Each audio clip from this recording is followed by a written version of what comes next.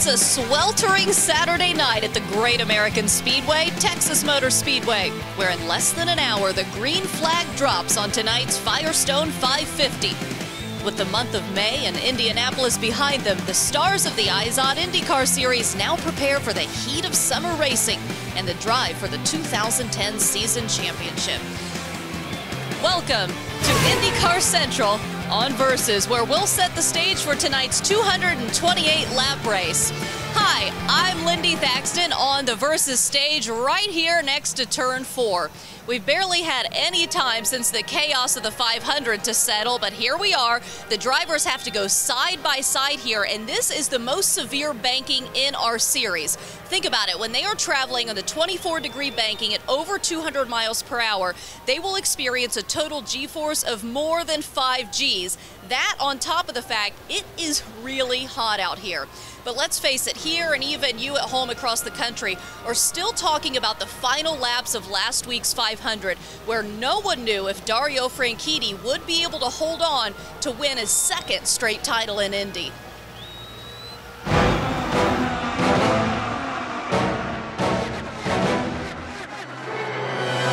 And the race is on. There's a target on that machine.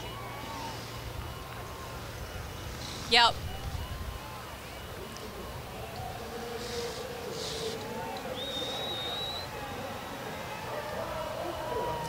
Thanks, Dario. And now let's take a look at where we stand on points, because as you see, for the first time since Long Beach, really, there is the potential for a points lead change tonight. Franchitti moved from 5th to 2nd with his 500 win, and now he is within reach of Will Power. That pushed Dixon to 3rd and Castroneves to 4th, and that's despite Elio getting 15 bonus points for winning the 500 pole. And remember, for the first time this season, we have an oval and a road and street course champ. Here's our first look at the standings for the A.J. Foyt Trophy. That's given to the top oval driver. By the way, the fans voted on the trophy name. After 2 oval races, Franchitti leads his Ganassi teammate Dixon by 12 points, with Castroneves in 3rd. Meanwhile, Elio's teammate Will Power leads the road and street course standings with a sizable lead over him. The next road course race is in Watkins Glen, July 4th. The road and street trophy name will be announced that weekend, also as voted by you, the fans at home. And let's talk about Scott Dixon. He's starting 4th tonight. He won here at Texas in 08 from pole position. Stay with us. INDYCAR Central on Versus is next. We're in the Lone Star State, as One Stars still basks in the glory of last Sunday's Indianapolis 500 win. But Dario Franchitti knows there's little time. His victory celebration might be interrupted tonight. 26 of the world's best drivers want to make sure he doesn't make it back-to-back wins on the high bank turns of Texas Motor Speedway.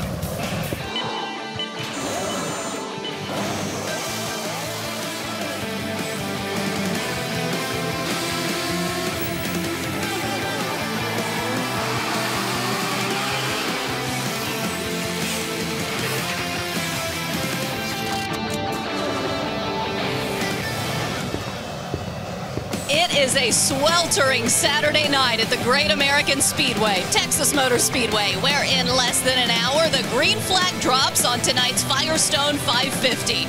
With the month of May and Indianapolis behind them, the stars of the INDYCAR Series now prepare for the heat of summer racing and the drive for the 2010 season championship. Welcome to INDYCAR Central on Versus, where we will set the stage for tonight's 228-lap race.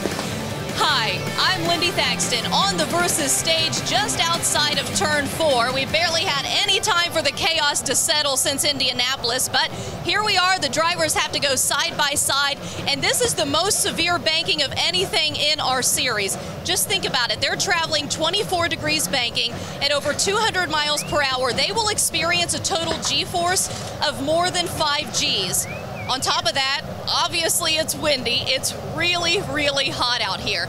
But let's face it, here and even you at home across the country, you're still talking about the final laps of the 500, where no one knew for sure if Dario Franchitti would be hold on to win for his second title at Indy.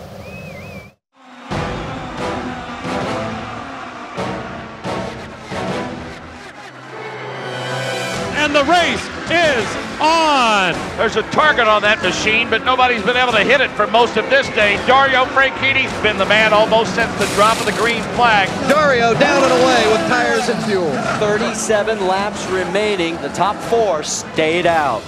It's Mike Conway, Justin Wilson, Helio Castroneves, Graham Rahal, the top 4. Dario Franchitti and Marco Andretti, 5th and 6th. Now Conway last pitted on lap 139. He is definitely going to have to make another stop. And here he comes. So he'll surrender the lead to Justin Wilson. 183 laps are complete for your leader, Justin Wilson. He needs a pit stop soon. Helio Castroneves, our pole sitter, runs 2nd. Graham Rahal back to 3rd. Dario Franchitti is 4th. Tony Kanaan, who started 33rd, is 5th. Marco Andretti, he has had a great day, and he is currently 6th, being told to save fuel. Marco, everybody's in trouble. We can make this work. Dario needs 4.0. We need 4.1. He's in trouble too. Justin Wilson and Graham Rahal now head to pit lane for the final time. Helio Castroneves, he is out in front. The question at this point is, can he make it on fuel? No, maybe not, guys. Castroneves is not going to get there, so Dario Franchitti is in position to win his 2nd Indianapolis 500. 8 laps to go. Dario Franchitti is out in front. Tony Kanaan runs 2nd. Dan Weldon is 3rd. The difference, 1.4 seconds. This crowd goes wild as Tony Kanaan is right there. 4 car lengths back for TK. He tries to make the move all the way to the front. Franchitti has some space, and Kanaan is heading to pit row. His chance to win is done. So the question is, does Dario Franchitti have enough fuel to finish this race? Take your time. Take your time. Weldon's in 1 now. 1 lap to go. Does Dario have enough fuel? He is slowing down. Can Dan Weldon catch him? Weldon is catching Franchitti. Crash! We've got a crash! We've got a crash! Yeah, heads up. Yellow, back down. Heavy carnage in the north end. A car hit a wall hard in the north end between 3 and 4. Mike Conway and Ryan Hunter-Reay, a 2-car incident, and this is going to mean that Dario Franchitti will in fact win his 2nd Indy 500. A shame it has to end this way. The twin checkers are out. Dario Franchitti is a 2-time winner of the Indianapolis 500-mile race. Hey, baby, checker flag. Way to go, way to go. This means so much. This is, to come back after going away for a year, win the championship, and now win the Indy 500. Dan, you're speechless right now. Dario joins us here now. First of all, are you even off of that high? Well, in some ways, yes, because on Tuesday I thought, right, I got to get my head into gear here. I got Texas coming up, so but that high lasts for a long time. The last one lasted for at least a couple of years. So, so hopefully this one will last just as long. It's just a great feeling on Sunday. Yeah, how hard is it to go from that to this? It was tough. It was tough because Monday night you're there celebrating with the Target guys, we're having a good time at the banquet. And then you got to think, okay, Texas now, because if you don't look forward, you're going to get left behind in the championship, and that was same thing in 07 as well. But hopefully that can launch us into a title challenge here. It's going to be tough, but hopefully we've got some momentum going now. I know it was busy for you, but I understand Monday morning you go and take photos, and then your crew was nonstop. Yeah, my crew worked till midnight on, I believe it was Tuesday night, so they could get at least 1 day off before coming here. So they just never stop, and the Target team work incredibly hard, but so does every other team in this pit lane. And we're lucky with the resources that we're given that we can get to do the job. But it's tough, and I think as drivers we do get the easy job. You've been running at 5 of the 6 finishes that you've been here. What's the key? Trying to stay out of trouble, yeah. Absolutely. We ran out of fuel last year coming out of turn 4. Staying out of trouble, I would say, but sometimes here you can't help it. You just get caught up in someone else's accident. It's definitely a stressful night for the drivers and the teams. The fans love it, but for us, it is a stressful one. How's your car feel? Yeah, not bad. We're running the Energizer car this weekend. Had to kind of find out which one it was before I jumped in it there.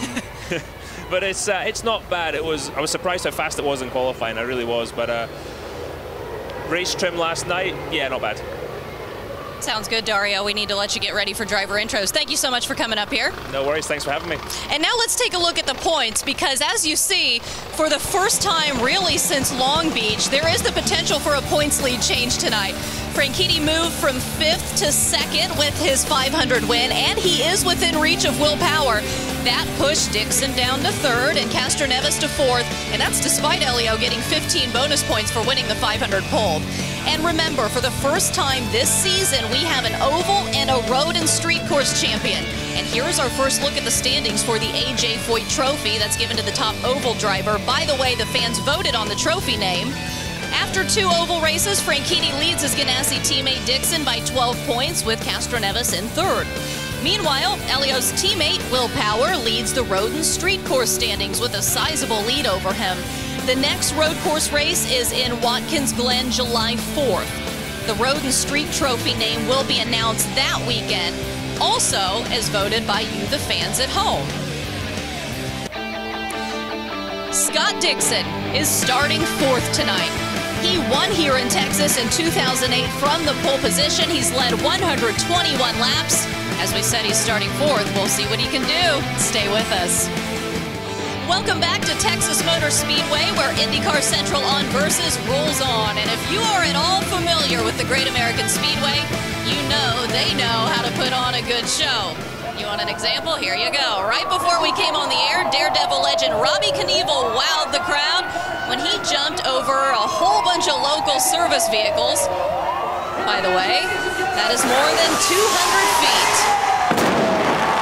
And he made it. One of the traditions here, by the way, it's really unique. It's how they do the driver introductions. Each driver, the stands you're looking at, they actually walk down them when they're introduced. We sent our own Jack Arute into the crowd to catch up with a guy who will be staring right at the Penske and Ganassi cars when that green flag drops. And Lindy, it's the first time that Alex Lloyd is going to make this walk down these stairs to the cheer of the crowd. You did pretty well qualifying 6th. What was it about Texas that really this Boy Scout of America car started to like so much?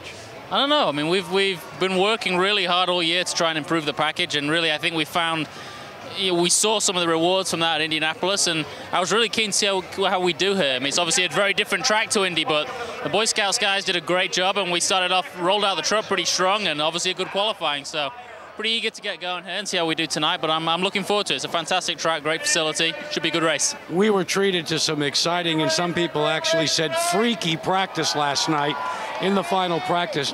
What did you learn there? I learned that it's going to be a tough night. I mean, its concentration is premium. You know, this is a fast track, and when you're running inches apart, you know, for 2-3 wide, and it's probably going to be like that for most of the race. I think we're all going to be mentally drained more than anything else at the end of it, and obviously the heat, everything like that. So it's going to be a crazy race. I certainly hope to try and stay in that front group where hopefully it'll be a little less crazy, and we can have a good patient day and be there at the end. Alex, good luck, and thanks for joining us. Thank you. Let's check in with Robbie Floyd. He's got someone that'll get a lot of cheers, huh, Robbie? Yeah, I did about 1,000 fans around me. I mean, literally in this 10-foot spot. Danica Patrick, the fans love you here. They love that you finished 6th place. That was a heck of a turnaround from an ill-handling car early at Indy to finish 6th. Yeah, thanks. It was a good comeback. We kept our heads down. The guys did a great job on the stops, and you know, we finally got the GoDaddy car up to where it should have been. Working really hard here at Texas too. I think that we're gonna have a good car. I don't know how it's gonna go down. I think it's gonna be really crazy today. All of us are such a similar speed that well, I think it's gonna be good for the fans. We listen to your scanners and hear how you talk to your crew and let them know what the car is doing. And you said, I think this is a good car right off the bat yesterday. Yeah. We made a really good change really early, so that helped be able to work even more. And you know, it's always nice when you can get a car to a point where you can actually start to think about speed and some other things. So, you know, I don't know what to think, like I said, because of how crazy it's going to be out there, but I think that we have a pretty good car at this point. 1.5 mile oval at Kansas, now back at the 1.5s. Is it your comfort zone? You're back on the ovals. You're done with the road for a bit. Yeah. Well, you know, I still have good results on the road courses every now and again, but it's that darn qualifying. So we're starting off okay. I think we're starting 8th today, so so that's not too bad. There's 26 cars, which is a ton of cars, so it's going to be really important to carve through traffic, be able to use all of the space out there, and you know, go where you need to go to get clear. Good luck, have fun out there. How many Danica Patrick fans are in here? Wow, look at that crowd around her. Thank you, Robbie. And as those driver intros continue, we want to give you some driver updates. First off, Davey Hamilton. He was scheduled to race here tonight 9 years after a horrific accident here left him seriously injured. It would have been the first time Hamilton raced outside of Indy since that race. But he was involved in a crash with Thomas Scheckter last week, and his DeFerrin Dragon Racing teammate Rafa Matos was caught up in a later tangle. The team could only prepare one car this week for Matos. And Scheckter will be back driving for Dreyer and Reinbold this week after finishing 15th at Indy. Thomas will drive the number 24 car tonight, filling in for the injured Mike Conway, who is out for at least 3 months, but we are happy to report he has been released from the hospital. And when we return here to Texas Motor Speedway, I will be joined by our own Robbie Buell and Jan Bigas to talk about those wild final laps of the 500. This is INDYCAR Central on Versus. Welcome back to Texas Motor Speedway and INDYCAR Central here on Versus. The Firestone 550 is going to start here shortly, but right now I want to bring in Jan Bigas and Robbie Buell to talk about the final laps of the 500. First of all, Robbie, how is Mike Conway? Well, Mike, I know you're watching. Hello. Everybody from here sends their best for a speedy recovery. An update on Mike, incredibly, he's been released from the hospital, so that's great news. Now he's got a tough road to recovery. But what's incredible, possibly in 3 months, he's going to be back in a race car. So we're all pulling for you from that. We got to know, though, for Mike, for any driver, to not be here while all his buddies are racing and watching his car run around here, it's a tough deal, Lindy.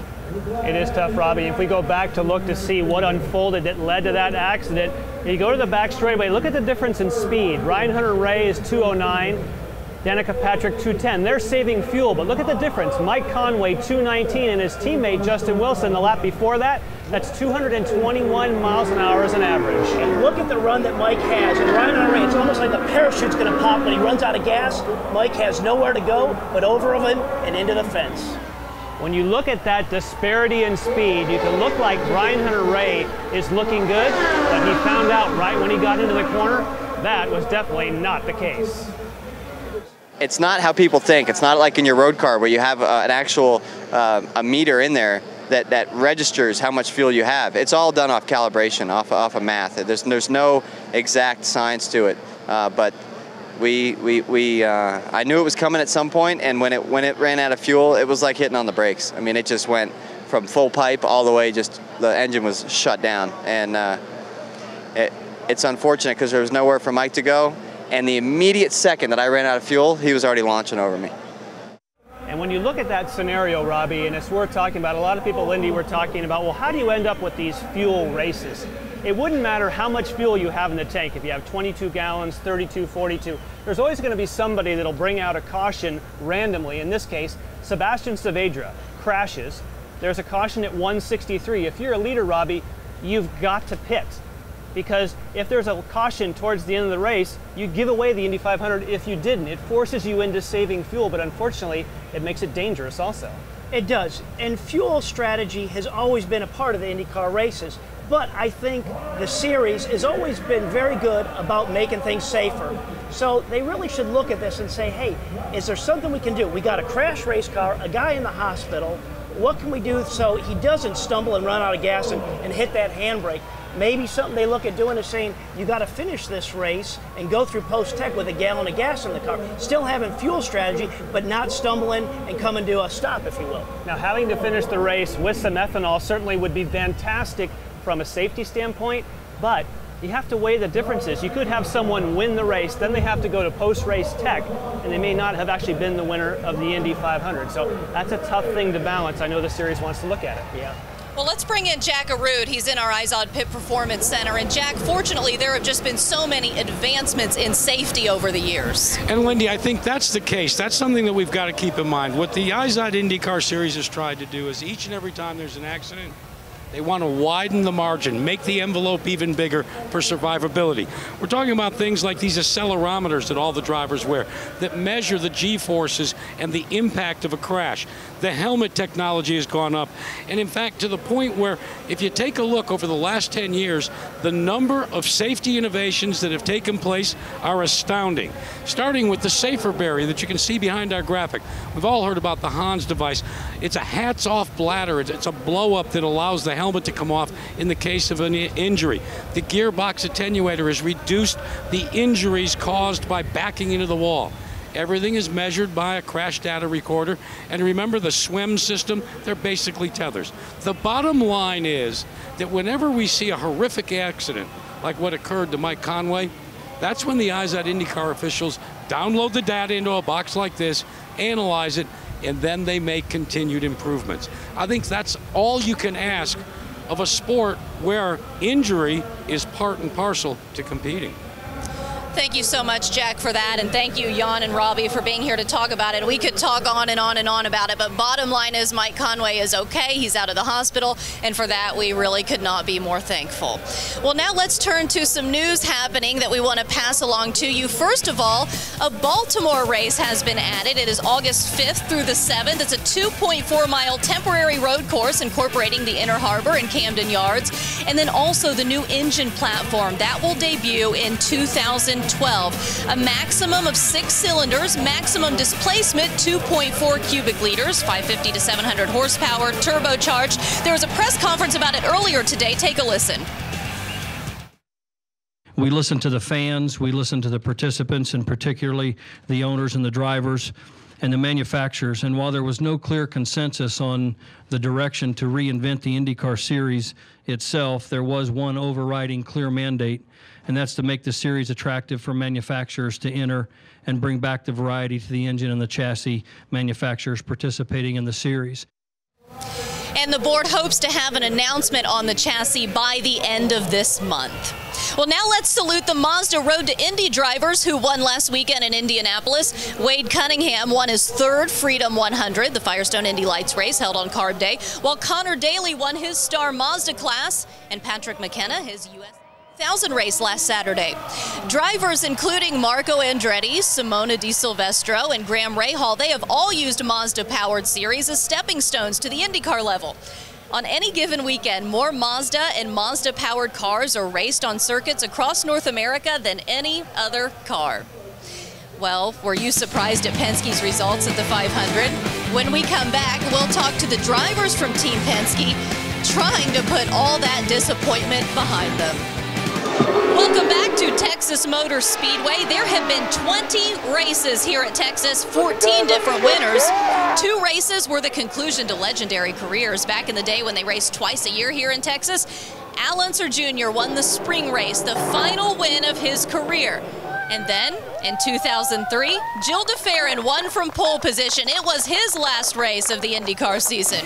De Ferran drove for Roger Penske that year, one of 5 wins Penske has here at Texas. Helio Castroneves has 3 of those wins, Sam Hornish the other. Hornish also won 2 other times at Texas, driving for John Barnes and Panther Racing. And speaking of Penske, last Sunday at any given time, it appeared any of the 3 Penske drivers could win, Helio, Will, or Ryan Briscoe, to give Penske his 16th win at Indy, but in ways that surprised many, it simply was not meant to be.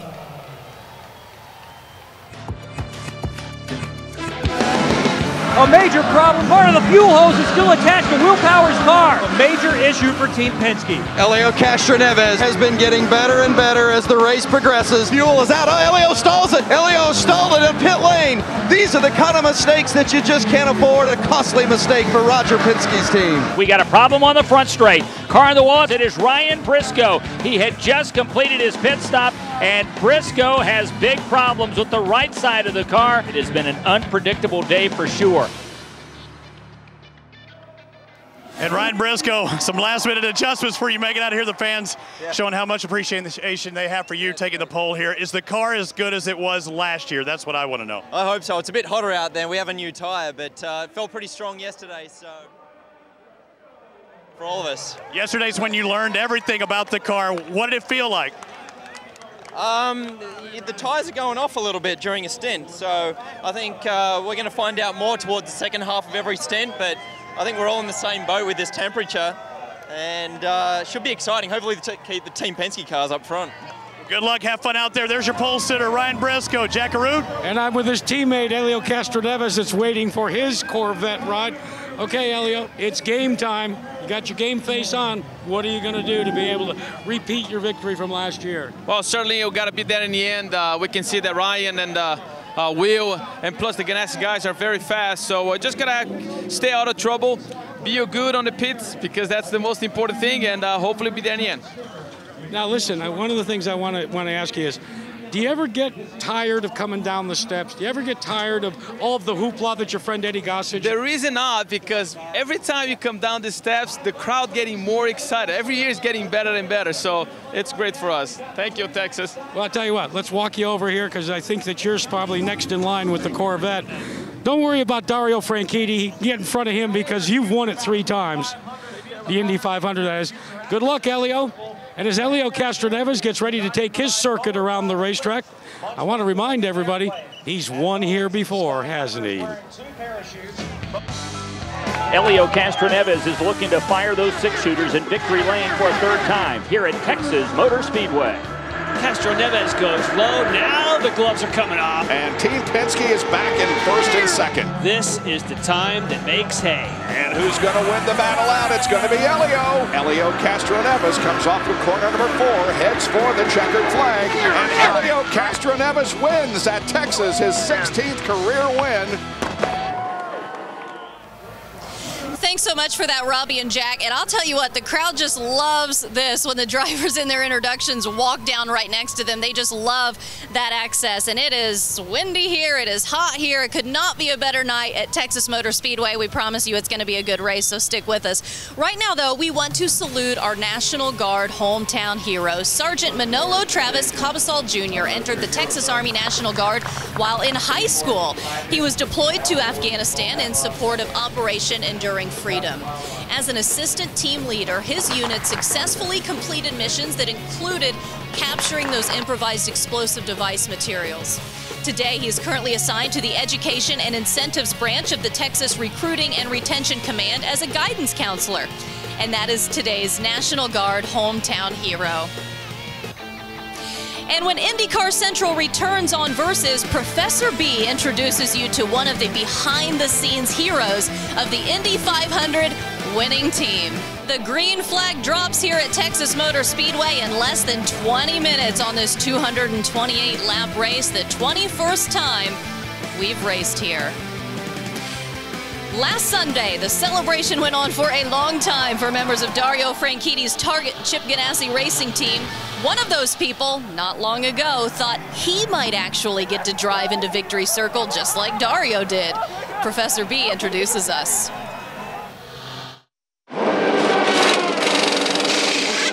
Last weekend's Indy 500 may have been Dario Franchitti's 2nd, but it was the first for his race engineer, Chris Simmons. Now, if that name sounds familiar, yes, it's the very same Chris Simmons that raced at the top of Indy Lights in the late 90s, now turned race engineer. I know when you started racing quarter midgets at 7, you probably dreamed of winning Indy as a driver. How does it shake up as an engineer? It's pretty special. When I moved to Indy in '96, the IndyCar series had split into 2, and I thought I might never make it to Indy, and to get it done with the group of people we have here is pretty exciting. You took a pretty aggressive move. Dario talked about running light on downforce. You're at the front. That was the key. How risky of a move to run that light? It's really risky. I mean, 500 miles is a long way, and it puts a lot of pressure on Dario to get it to the end, but that's what you want for the last 100 miles, so that's what we had to do to win. Now, you and I have been doing a little homework. Show me your clipboard here. We've been talking about a setup sheet. So Chris says, of course, this is blank, so you don't have to try to zoom in on your TiVos and get the ultimate setup. But there is 154 variables on this setup sheet, and I'm going to take a walk from the car, from the front to the back, and quickly try and show you some of those. If we go to the front wing, obviously you have a choice of front wing, wicker, and end plate. Then when you go to the suspension, you have your lower mounting point that you can change anti-dive, track, and caster.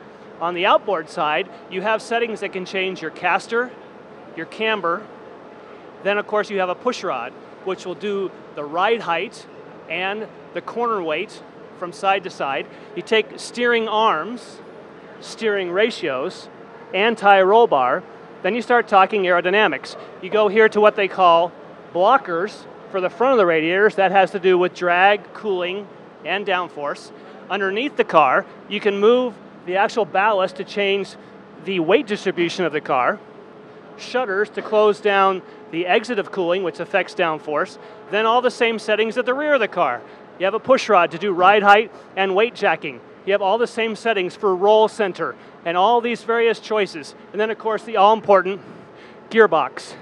I didn't mention underneath here, the reason this is covered That's the springs and dampers. That is where some of the real tricks take place, and they don't want us to see any of those proprietary parts. So, if you take 154 variables, and let's say on a race weekend, you have a choice of 10 per, that total number of possibilities is in excess of 1 trillion possibilities.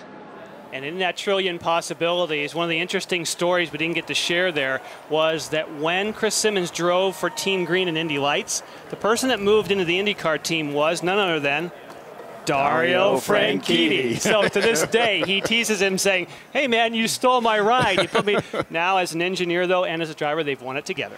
Well, the professor and Robbie Buell have made it up from downstairs with Lindy up here to the booth, and we're ready to go with this race. Now, obviously, Dario had exactly the right setup for last Sunday. You had to win the Indy 500. But what I'm wondering tonight is, Robbie, do you have to have a perfect setup to win this race? Well, you're right. Dario, without a doubt, had the perfect setup at the 500. But tonight, why these drivers love this racetrack is you don't have to have that perfect setup. The 24 degrees of banking helps the car rotate and turn through these corners. Now, having said that, the guys are going to work and tune on that race car all race long with wing adjustments, tire pressure adjustments to figure out where they want to be, the high groove, the low groove, and tune to have close to that perfect race car at the end of this thing. And Robbie, we learned something very interesting last night for practice, and then you and I just learned something coming from the stage with Lindy. We walked by the cars, and Robbie and I are looking at the aero configurations, and we've seen something different. Overnight, they've put more downforce on these cars, meaning that even though they've been talking like, oh yeah, no big deal, people are concerned about the way that the car is going to go through a stint, that it's going to get loose in traffic. They're putting some more downforce on. So what I think that means, there'll be more give and take. We hope that means that there'll be more pack racing. Less than a week from Indianapolis, is there a physical strain on these drivers because it's been such a short time? Well, let's take Dario, for example. I said, hey, have you had a busy week after winning the 500? He's like, no, it's not been too bad. I had Tuesday all to myself. But he said, I knew that I had to get ready for Texas, and he had to drag his butt off the couch on Tuesday and get into the gym because he had to be focused on how physically and mental tough this is, racing side by side at the speeds they do here. And I think it's fair to say, we can say this is not probably the toughest place that you're going to race as far as mental running at these kind of speeds at banking. And it's the first time ever that this race has been the week immediately following the Indy 500. So from a team standpoint, they're worn out. They had to get these teams together. But now the drivers are like, wow, just come off the Indy 500 where you're threading the needle. Now you're wide open and really standing on it. The race will be much different than what we saw at Indianapolis, but it should be exciting. Stay with us. The Firestone 550 from Texas Motor Speedway is coming up on Versus. Dario Franchitti is a two-time winner of the Indianapolis 500-mile race. From the greatest spectacle in racing to the high speeds on high turn, Texas Motor Speedway. The INDYCAR Series chase for the championship awaits at the end of the summer stretch. And tonight starts the season charge for the title. 500 champ Dario Franchitti's momentum will prove to be strong. And his teammate Scott Dixon has stolen the Longhorn State before. But both will have to fight fast to keep off Team Penske and defending Texas winner Helio Castroneves and INDYCAR Series points leader Will Power. As the summer sun goes down, the lights come up on 24 degrees of banking. It's a marriage between physical and mental strength, for sure. It's that kind of element of fear. Temperatures near 100 degrees. Often with climate, conditions are always changing a bit, and you need to be ready to react. Speeds at over 210 miles an hour. The only way you figure out you're going quick is when you crash. And it can happen in a split second. And the greatest G-forces in American racing. So you can only breathe in the straights. It is kind of unnatural, and it's almost a bit crazy what we do on these bigger ovals. The cards are on the table. Who will hold them here in Texas tonight? They gave me the nickname of Spider-Man, and trust me, not because I was saving lives.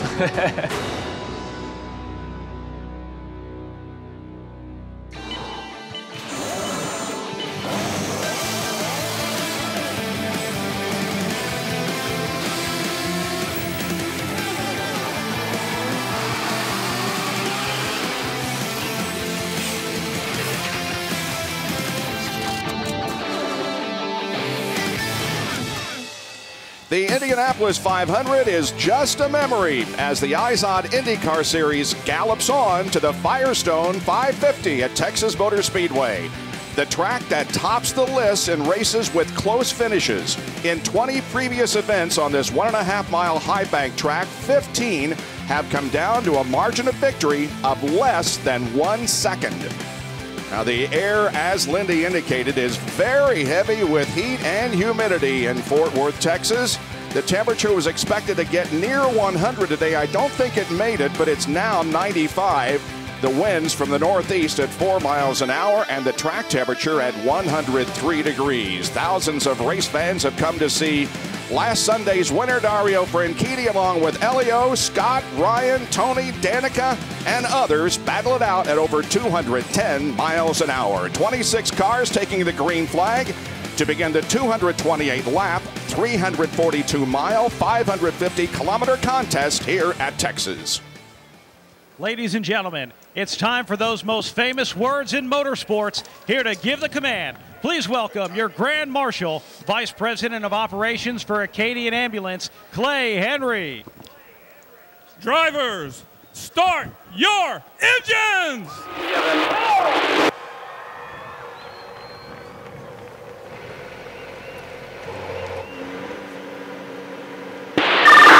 Row 1, hot. 2,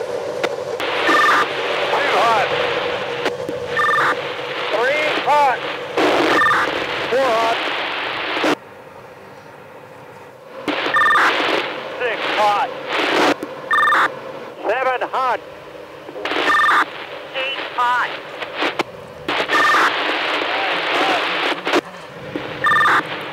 10, hot. 11, hot. 12 and 13, hot. Copy, all cars are running. Watch the parade cars coming up on driver's right. Watch the parade cars. Now the driver alone in the cockpit begins to think about the task at hand, and leading the field to the green flag will be Ryan Briscoe, who yesterday won the Peak Pole Award, traveling 215.273 miles an hour. Now, Team Penske drivers this year have won the pole for all but one race this year. That was, of course, the very first race of the year where Dario Franchitti started on the pole in Brazil by turning in the fastest qualifying speed. Cars begin to move away, and we get set for some exciting racing on this Saturday night from Fort Worth. Great to have you with us. Stay with us for the next couple of hours for absolutely fantastic racing. Here's the lineup. Besides Briscoe in the front row, Dario Franchitti starts alongside. In the second row, points leader Will Power and the 2008 Texas winner Scott Dixon. Row number 3, defending race winner Elio Castro-Neves and Alex Lloyd coming off an impressive 4th place finish at Indianapolis. And if you want to pick a sleeper, look at Lloyd, who's in there with the engineering staff, is Mitch Wright, who of course was involved with the engineering of Jeff Ward when he won here in 2002. Hideki Muto finished 6th here in 2008. Also, Danica Patrick, she starts in that row, was 3rd here in 2007. Row number 5 consists of Mario Marias and Marco Andretti, the 3rd place finisher last Sunday at Indianapolis. And carrying that momentum, that 3rd place finish, Marco loves this racetrack. And what I like about him, he likes the high side. He loves to challenge that high side and carry that momentum up there. Exciting. Starting 11th, Takuma Sato, and then Justin Wilson. As you take a look at the rest of the starting lineup, the race has been won from the pole 5 times, most recently in 2008 by Scott Dixon. In October of 2001, there were 32 official lead changes here. In 1998, we had 10 different drivers lead the race. And in 2006, Elio won the race, but led only the final 8 laps. There you see the rest of the starting lineup for tonight's event. Montos and Hunter Ray back in row number 12. And here is Jack Arute in the IZOD Performance Pit Center.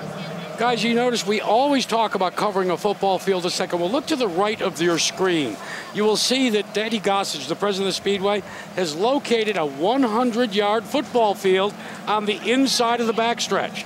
Now, what we're going to do throughout the course of the night, right now the cars are going through there. They're traveling at maybe what, 60 yards a second? when they crank it up and light the candle on this race, they're going to cover that football field faster than any Dallas Cowboy, faster than any New Orleans Saint, faster than any race car. We're talking about covering a football field in less than a second. Hold on to your hat, folks. It's going to be good. Our onboard cameras tonight carried by Ryan Hunter-Reay, hoping tonight will not be his final race for Andretti Autosport. Dan Weldon is in the National Guard car, who's finished third 3 times here. Tony Kanaan has a camera. He's the winner of the June race here in 2004. Marco Andretti finished 4th here last year. 500 winner Dario Franchitti will have an onboard camera starting outside of row number 1. And we will also be on board with the pole sitter, Ryan Briscoe. And we are getting set for the green flag less than half a lap away. Right from the get-go, I would expect people will fight for the bottom of the racetrack. The bottom of the racetrack is the place you want to be when the tires are good. But Robbie, as it develops, you'll start slipping up. They will. They will start kind of punishing those front tires. And when the front of the car goes up the racetrack, they got to get out of the throttle. We have 20 overtake assists tonight with 12 seconds each. We'll watch for that as the race progresses. Out of corner number 4 they come. No start, no start. And there will be no start. No start. The front row took off way early, and so the starter and race control decided that there would not be a green. The field itself looked great, with the exception of the front row. Hey, fellas, let me interrupt very quickly. You wouldn't believe this. I've never seen this before. Ryan Briscoe, Will Power, Scott Dixon, Helio Castroneves, they all used the push to pass at the drop of the green flag. Oops, no green flag, right? Yeah. That was wasted, huh? We'll try it again. Ryan Briscoe is just a bit eager. Dario Franchitti's car looks a little different this week. The Energizer is on the side of it, and so it is basically a black and red car and not all red. Let's see if we can do it again. The field really tightens up coming out of turn number 4. Again, Briscoe is way out front, and they do give the green flag this time. The Apex Brazil green flag waves, and we are racing at Texas. And Briscoe really did the same thing coming off of Ford. He got that jump, and they did throw the green flag, and as a result, he's got 4 cars. Justin Wilson was at the very top of the racetrack, making it 4 wide. And there's still 3 wide going through corner number 3 as they are about to complete lap number 1. Look how tight the field is back in the mid portion of the track. And it's Briscoe leading lap 1. Another guy back in the field in the black car with the yellow mirrors is Scheckter, and we know Scheckter loves to run on the high side. Look at the movement out of Marco's car, the red car. Man, look out. Look out. Wow. It's only lap 2, folks. Yeah. Don't do this to me. Nothing like easing into it, Bob. Yeah, right. Weldon gained 3 on the first lap. Scheckter gained 3. Matos 2. Kanaan 2. And Di Silvestro gained 1. Good sparks coming up from the cars in turns 1 and 2. I was really amazed as we were on board with TK looking over at Marco's car, the amount of movement he had in that car on the high side. Side by side for 3rd position. Scott Dixon's going to see if he can stay on the high side, but look, he drifts back. So still at this point, if you're at the front of the line, you want to fight for the bottom. Alex Lloyd there in the white car. Boy Scouts of America number 19 is with the leaders. He's running in 6th.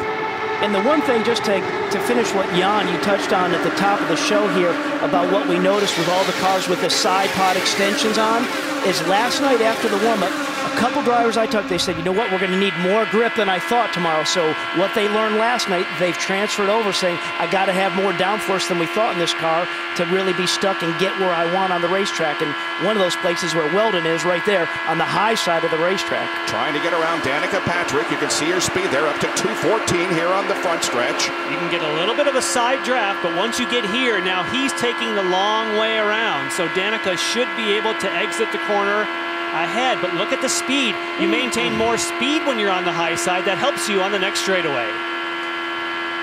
And it looked actually, even looking back at Danica when she had to stay on the bottom there, Jan, that she actually had to get out of the throttle, just crack the throttle a little bit. Look at Alex Lloyd. Yeah. He's on it. Right up there on the high side of the racetrack. running in 5th spot now. He's gained a position. And this is what has set the standard in recent years for IndyCar racing. Right here, this three wide as they go into the corners. I mean, we had never seen this till we came to these high-bank super speedways in the late 90s. I was part of it. And, man, when I was in this pack, all I waited for was a yellow. You get in there. He had to lift. Oh, he sure lift did again. He went down a gear. He was like, no, I don't think I want to be down there. Dario to the outside. Franchitti trying to get the lead from Ryan Briscoe coming off corner 4. Oh, man. Bob, you got choked off your chair there. Well, I've said it time and time and again. This is heart-stopping. Take your breath racing. It really is. And remember the speeds these guys are doing. They're doing 212 lap averages. This isn't 80 miles an hour warm-up like this. It is incredibly intense for the drivers. You know, you're racing the guy in front of you. You got somebody to the right, you got somebody behind you, and there could be 2 of them. But the drivers are always saying, that was fun. If you have a car that lets you go on the high side, go on the low side, they love it. And I think that's where the fan appreciation, I always hear the drivers talk about the fans here at Texas. And part of it is because the drivers have so much fun when they have a car and can do the stuff that we're seeing that's put you off your chair almost twice now. A couple of times.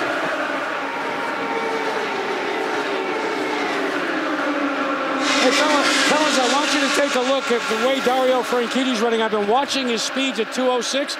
Look at Scott Dixon. He's been consistently 209, 210. He's coming after his teammate. That's a bit of the ebb and flow, depending on if you're making a move or if you're in the tow. Wheel-to-wheel racing between Elio and Will Power. This is the 3rd consecutive race here at Texas, and Ryan Briscoe has led. Last year he led 160 laps before finishing in 2nd. IndyCar nonstop for you. You won't miss a thing at the Firestone 550 at Texas Motor Speedway. Race settling down just a little bit. We don't see side-by-side racing up front, at least. Ryan Briscoe continues to hang on the lead by about 0.2 of a second over Dario Franchitti. The first 4 cars running within a second of each other. Dixon 3rd, Power 4th, and Elio Castroneves running in the 5th position.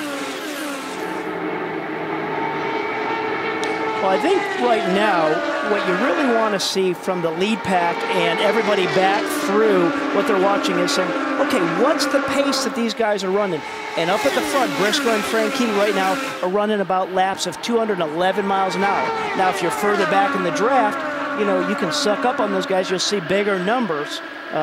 Look at this. We got Jay Howard in early. That is, anytime they're putting the screwdriver to the rear engine cowling, not a good sign. Down to Robbie. And guys, Jay Howard just a moment ago radioed his pit that he has lost power. He's going to bring it in. They're going to pull the hood off and take a look at the engine. But he's lost all power right now. He's hoping to get back out there, maybe salvage some points. But right now, his day is in a big world of hurt for Jay Howard. And of course, the Sarah Fisher racing team. Jay did not make the Indianapolis 500. And Alex Lloyd is right there in the thick of things. And he's running in 6th position between Elio and Andretti. We're on board with Dario Franchitti, who is running 2nd, but getting a challenge from 3rd place, Scott Dixon. So guys, what's it like to race here at Texas? You know, it's a tough race. It's very flat out. It's very close.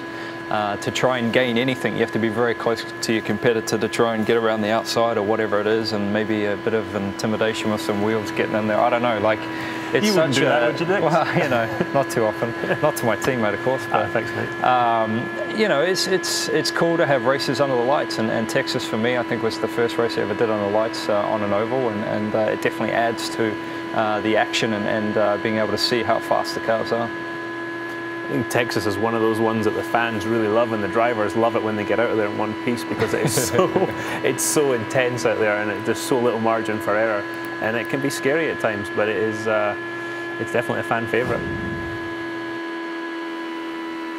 And Dario lets a car drift up there a little bit. He was certainly not on the line, the closest, the shortest distance around here on that lap. Meanwhile, back in the pack, we've still got side-by-side racing. Danica Patrick is alongside E.J. Viso, and they are wheel to wheel. Dario did a great job of really summing up what this track is all about. It's intense, the fans love it, and the whole thing. And it does pick up a little different character when it does get dark. When you lose that ambient light and the track temperature changes, I love when it gets dark and you get into the true night racing portion. It's awesome. And what I tell everybody is that you got to come to Texas at night, because during the day, we just watch these cars go around and you get mesmerized and say, oh, they're not that fast. But when you come watch them at night, it really gives you a great sense of what the speed is. The light shining off the cars, it is incredible. We're in for that here in just a few minutes. Ryan Briscoe leads over Dario Franchitti at Texas Motor Speedway. We are back at Texas Motor Speedway. Ryan Briscoe is still leading. You saw a lot of good side-by-side racing in our non-stop as the leader approaches the slower traffic. Will Power took over second position from Dario Franchitti, and Danica is on the move. Man. Wow. And that's P5, so we just saw her go by Lloyd as well as Elio, and pulling away, mind you. He's not just tucking in behind saying, I'm going to stay right on your tail. She's going. When she went by Weldon, we went on board with Weldon, you can hear him lifting. Some people are picking up pushes in the corners. Obviously, she is not. She's maintaining her speed. Other people are dropping off. And as I indicated, the front pack now coming up on some of the slower traffic to put laps on them. Justin Wilson goes a lap down quickly, so does Sarah Fisher. So what are we looking for in terms of first pit stops, guys? Lap 55 is what I show at the moment as when, if you're stretching, and they could certainly stop prior to that. The window is already open, so if you were to have a caution now, everyone would dive on pit road, or if you had a really, really bad handling issue, you could pit now and take a risk that it'll stay green and fix it early. Well, that may not be a risk, because if your handling is going away and you're off the pace by a half a second, lap after lap, it's like, hey guys, get me in and fix my car and make it better. Weldon trying to get to the inside of Elio Castroneves. Panther Racing, for which Weldon is racing, has 5 wins here at Texas with drivers Scott Goodyear, Sam Hornish Jr., and Thomas Schechter. Jack? Fellas, one thing I want you to watch when we come down on the pit road is take a look at practice last night. The pit road area is so bumpy. You see Ralphie Matos, his car bumping. There is no way you can go. Ryan Briscoe, after a pit stop last night, you can see the way it starts to launch the car. That's something that all these drivers are going to have to really be aware of, especially under green flag conditions. We should be seeing pits, as John said, anytime. Been green all the way so far as Danica Patrick continues to move forward. She is coming up on Scott Dixon for 4th position. And what makes that so challenging that Jack talked about is those bumps coming out of pit road. You've come in, you've put cold tires on, you're under green conditions. You can't give up any distance as you're coming out of that pit road. Remember those goalposts. You cover that track in less than a second. Now here's Justin Wilson. Remember, he did lose a lap here, and so he has had enough of the tires apparently, and he's going to get fresh Firehawks and a tank full of ethanol. Well, he was losing a lot of speed. We saw his lap speed dropping and dropping, and Robbie, this is just what you talked about. If it drops to the point where you've got to get a change, they can change tire pressures, they can change front wing, they can definitely change a car quickly during a pit stop, because he was in trouble. Yeah, and it comes from the pit boss, the guy who's running that treasure. Look at Danica. You just got it. Momentum for sure, Robbie. Man, welcome back, welcome back. She is now in 4th position and is able to pass on the high side and the low side and everywhere on the racetrack. Man. But anyhow, when you have a guy that's really getting slow out on the racetrack, you got the pit boss that's got to say, hey, we'll get to you, just keep giving me everything you can, and he's just kind of weighing out the speeds of the whole field and says, okay. We just heard from probably either the spotter or whoever from the stand of Danica's car. Fantastic job, and that's for sure. All the way up to P4.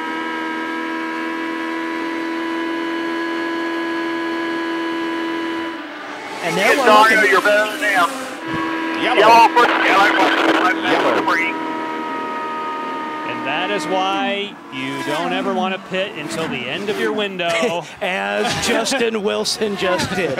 So always the rule of thumb, wait till the last moment. Yep.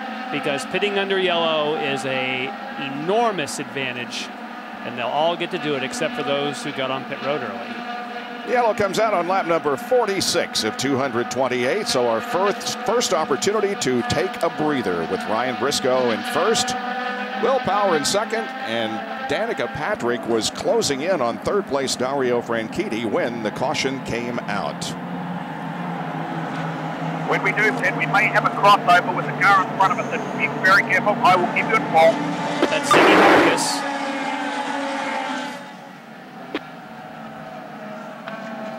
And that was Ziggy that came on earlier, and when we say he was saying fantastic job, that was coming from Ziggy from the pit stand. Pits are going to be opening up here. The first pit stop that you do is always the fastest. Pits are open. Hit this lap. Hit this lap. Because the fuel flow is higher. There's more fuel in the tank. So this is when you're a tire changer, this is the one that pays the money because it's harder to beat the fuel on the first stop than it is later in the race. A little bit of pressure, and don't think when these drivers hit the pit lane like they are right now, this is when they relax. But why are they not right on the back of Briscoe? Because they're sleeping. Come on. That's why. Down to Robbie. Well, the number 7 car of Danica Patrick in fourth. She started in 8th place, and she is really not talking about anything while she's out there on the track. Ziggy mentioned, watch out for the crossover. Alex Tagliani is just in front of her. He is in the 15th position, so Alex is going to be pulling in. Lindy, it's going to be a close call here. See Ryan Briscoe on the top there. He is adding front wing. 2 of his wins have been on 1.5-mile ovals. He's out. Will Power below him, who pulls out as we speak for about 25 laps, has been complaining of massive understeer. Briscoe and Will both out of the pits, Bob. Wow, look at Ryan Briscoe lost 4 spots. Yeah. What? Danica gained 1. She had a less than 8-second pit stop. But definitely the common denominator there is we saw all the front tire changers going for that adjustment of the front wing. Ziggy Harkus giving a rah-rah on Danica's crew. But they all are putting more front wing in because the front is washing up the racetrack. It's pushing up the racetrack. And I should say Alex Lloyd just left the pits now. Had a big problem. Tough break for Alex Lloyd. Stay with us here on Versus. Back at Texas Motor Speedway for the Firestone 550 for the IZOD INDYCAR Series. Under our first caution, the leader of the race is Dario Franchitti now. Ryan Briscoe had led all laps prior to the green flag, but had problems in the pit area. Apparently pulled into his pit box crooked, and the crew had a little bit of difficulty, so he is now back to the 5th position. But let's remember, we got the 24 degrees of banking here, and even if these drivers, coming back to all those points you showed us on this car, this infinite amount of changes and subtleties you can have on these race car, is if you don't have a perfect race car, you can still be in that lead pack. You can still tune it and drive hard and get back up there. As Jan pointed out, Alex Lloyd had major problems on pit lane, and he has dropped to 21st position, the last car on the lead lap. Wow. Actually came to a stop before. Well, they had that was very quick work on getting the quick lift and getting him close enough, but he's still not close enough at this point to where you can get the fuel hose connected. People are already leaving at this stage. Wow. And it's thank goodness it's under yellow. And it's a tough position for a driver. I mean, he was just trying to get into his box as quick as he could. He locked up that right front and hit that stack of tires. And you know, you got to be aggressive, but look, if you're too aggressive, trying to get that extra second, and that happens, it can put you all the way to the back. Tough break. Now, Danica Patrick was definitely moving on up. First, she took it to E.J. Viso on the low side of the racetrack. Then, low side of the racetrack with Marco Andretti. Actually, she fought back and forth, high and low. Finally took him on the low side. Then, see you later, former winner Dan Weldon goes to the bottom here. Then, well, I can pass high and I can pass low. Go to the outside of Scott Dixon. Still kept that momentum, worked her way up. We saw her get by Lloyd and get right to the back of Dario Franchitti before those stops. And for a race driver, when your race car is doing that, it is a lot of fun, guys. The IZOD INDYCAR Series continues Sunday, June 20th with the Iowa Corn Indy 250 on Versus. Dario Franchitti looking to go undefeated at Iowa. He hasn't won every race there, but he's won every race that he's competed in there. Survival of the Fastest, the Iowa Corn 250, Sunday, June 20th, 1:30 Eastern, right here on Versus. The green flag comes out, and we are back to racing once again. And let's see what Danica can do here. She's in third spot there on the racetrack. She's looking to go around Will Power. And right to the top side she goes. And anytime you do that after you've been in for a pit stop, that just shows you the confidence that she's having in that race car.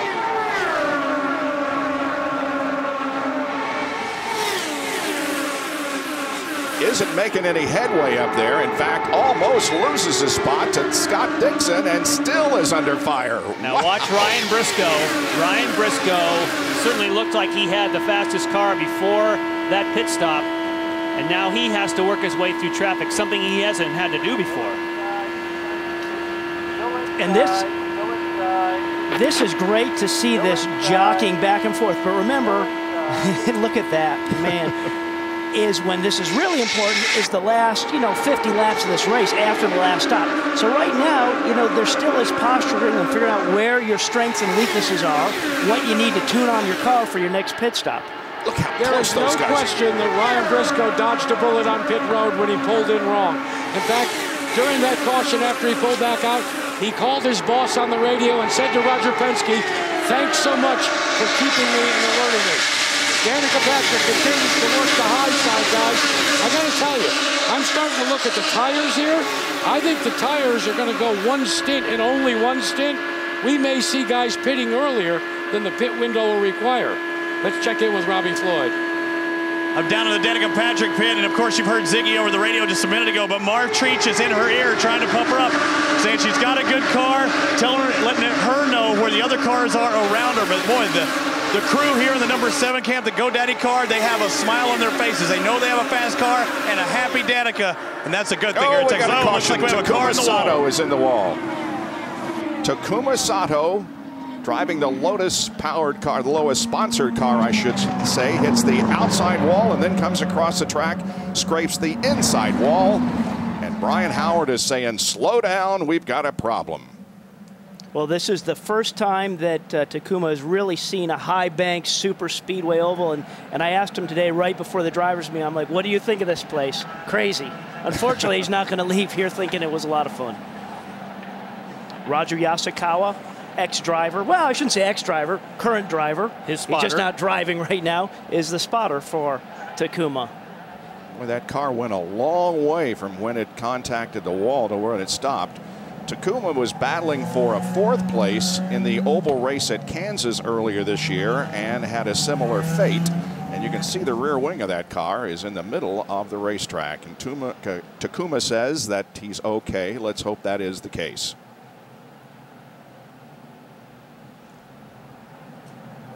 All right, let's take a look, see if we can find out what happened. High side of the racetrack.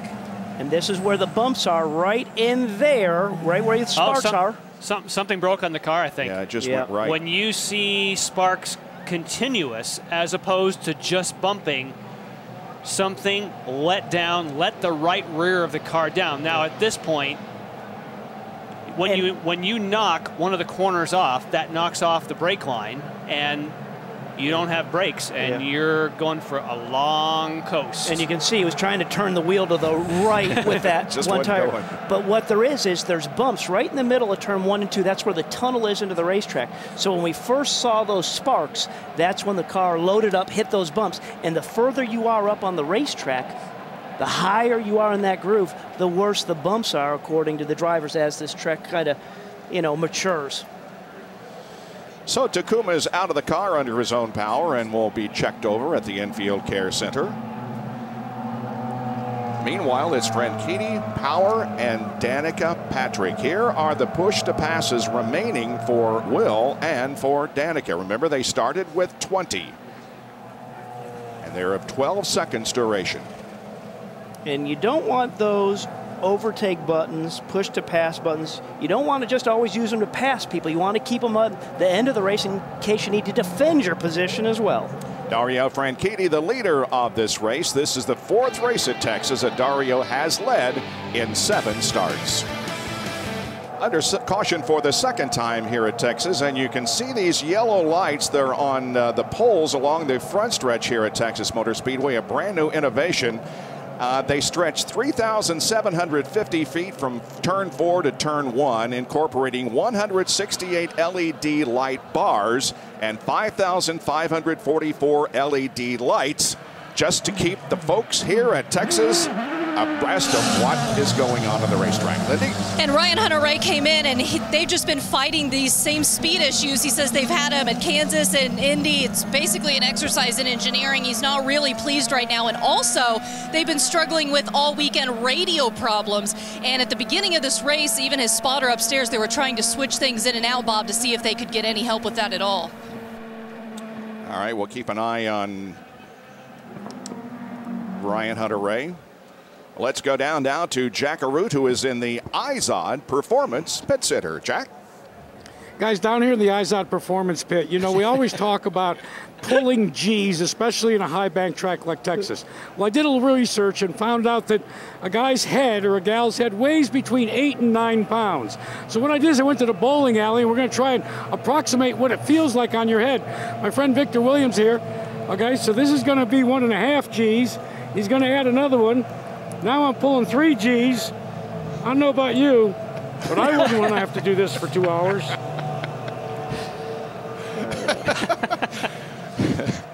I'm trying to think to go, where do we take that, Jack? Yeah, man. Yeah, I'm speechless. I just...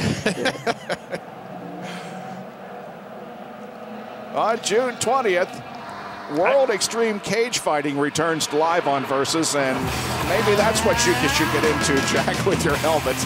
Hard-hitting former champ Jamie Varner looks to fight back to the top, but first he'll have to down undefeated contender Kamal Shalarus. Varner-Shalarus World Extreme Cage Fighting, live June 20th at 9 o'clock Eastern, only on Versus. Here's Robbie Floyd with Takuma Sato. Well, it's good to see you out of the infield medical center so quickly. What happened? Actually, something failure. The car fell straight into the wall. I couldn't steer. So with a little shock, the bumps, and something must have failed and broken. You were in 19th place at the time. What was your impression of this track, the few laps you had on it tonight? It was honestly impressive. At the start, beginning of the race, I really enjoyed it. It's such exciting and a really great facility to go side by side, and I was really happy with. But then starting to struggle the balance a big time, so I was falling apart, and I have to wait until first stop.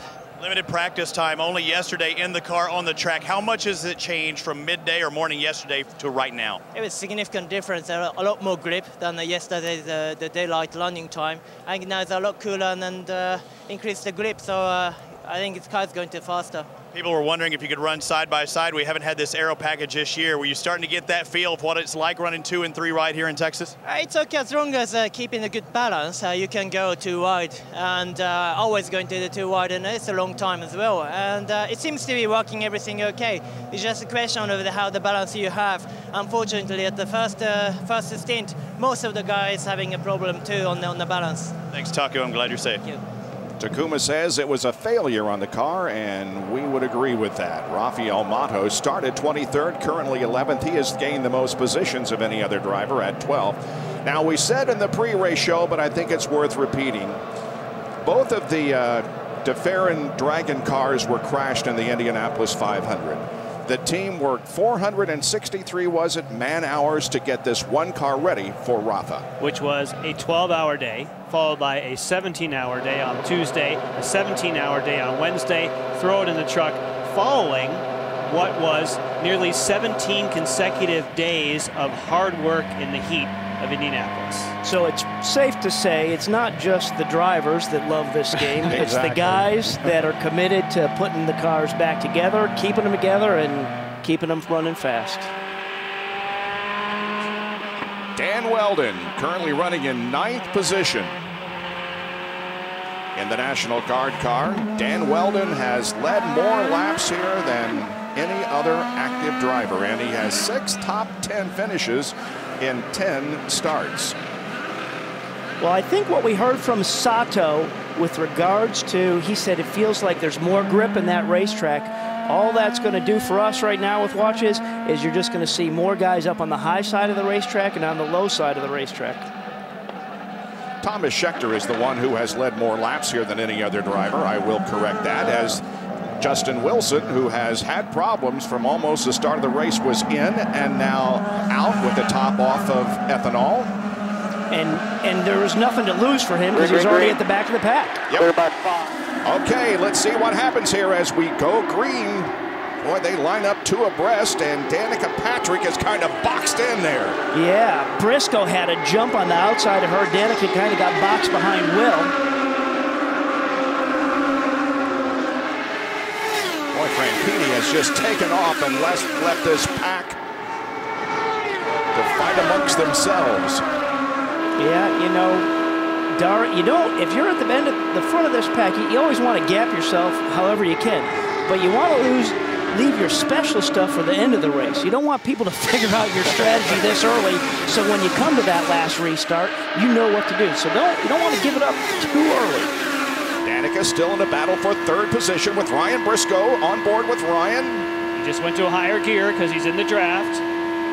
She just used a push on the overtake assist. We knew where we were going with that. Overtake, push to pass, yep. Now Briscoe gets the advantage. So she used it in a defensive mode, but Briscoe still on the high side, had the run and got it done. Yeah, but look at Dan Weldon. Talk about momentum. Wow. Look at, he's on it. Weldon just had to dump the throttle there because Kanaan got checked up. And look at on the outside of Weldon. Oh, man. Elio. I'm just going to hand you a popsicle, Dan. Here I am. Here comes Scheckter in the 24 car. Yeah, look out for him on the high side. He's not afraid to put it up there.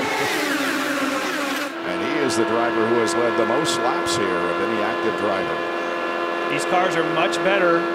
We talked about those over 1 trillion possibilities for a setup, and these engineers have made changes at the first stop, and a lot of these cars are much better than they were. And we talk about Thomas Scheckter leading the laps. What he wanted to do, Jan, in that practice last night, he was struggling in traffic to run flat in turns 3 and 4. He said, guys, the key to this race is to run flat all day in traffic if you can. And he was having to give too much up in turns 3 and 4, so that's what I know he's been adjusting for.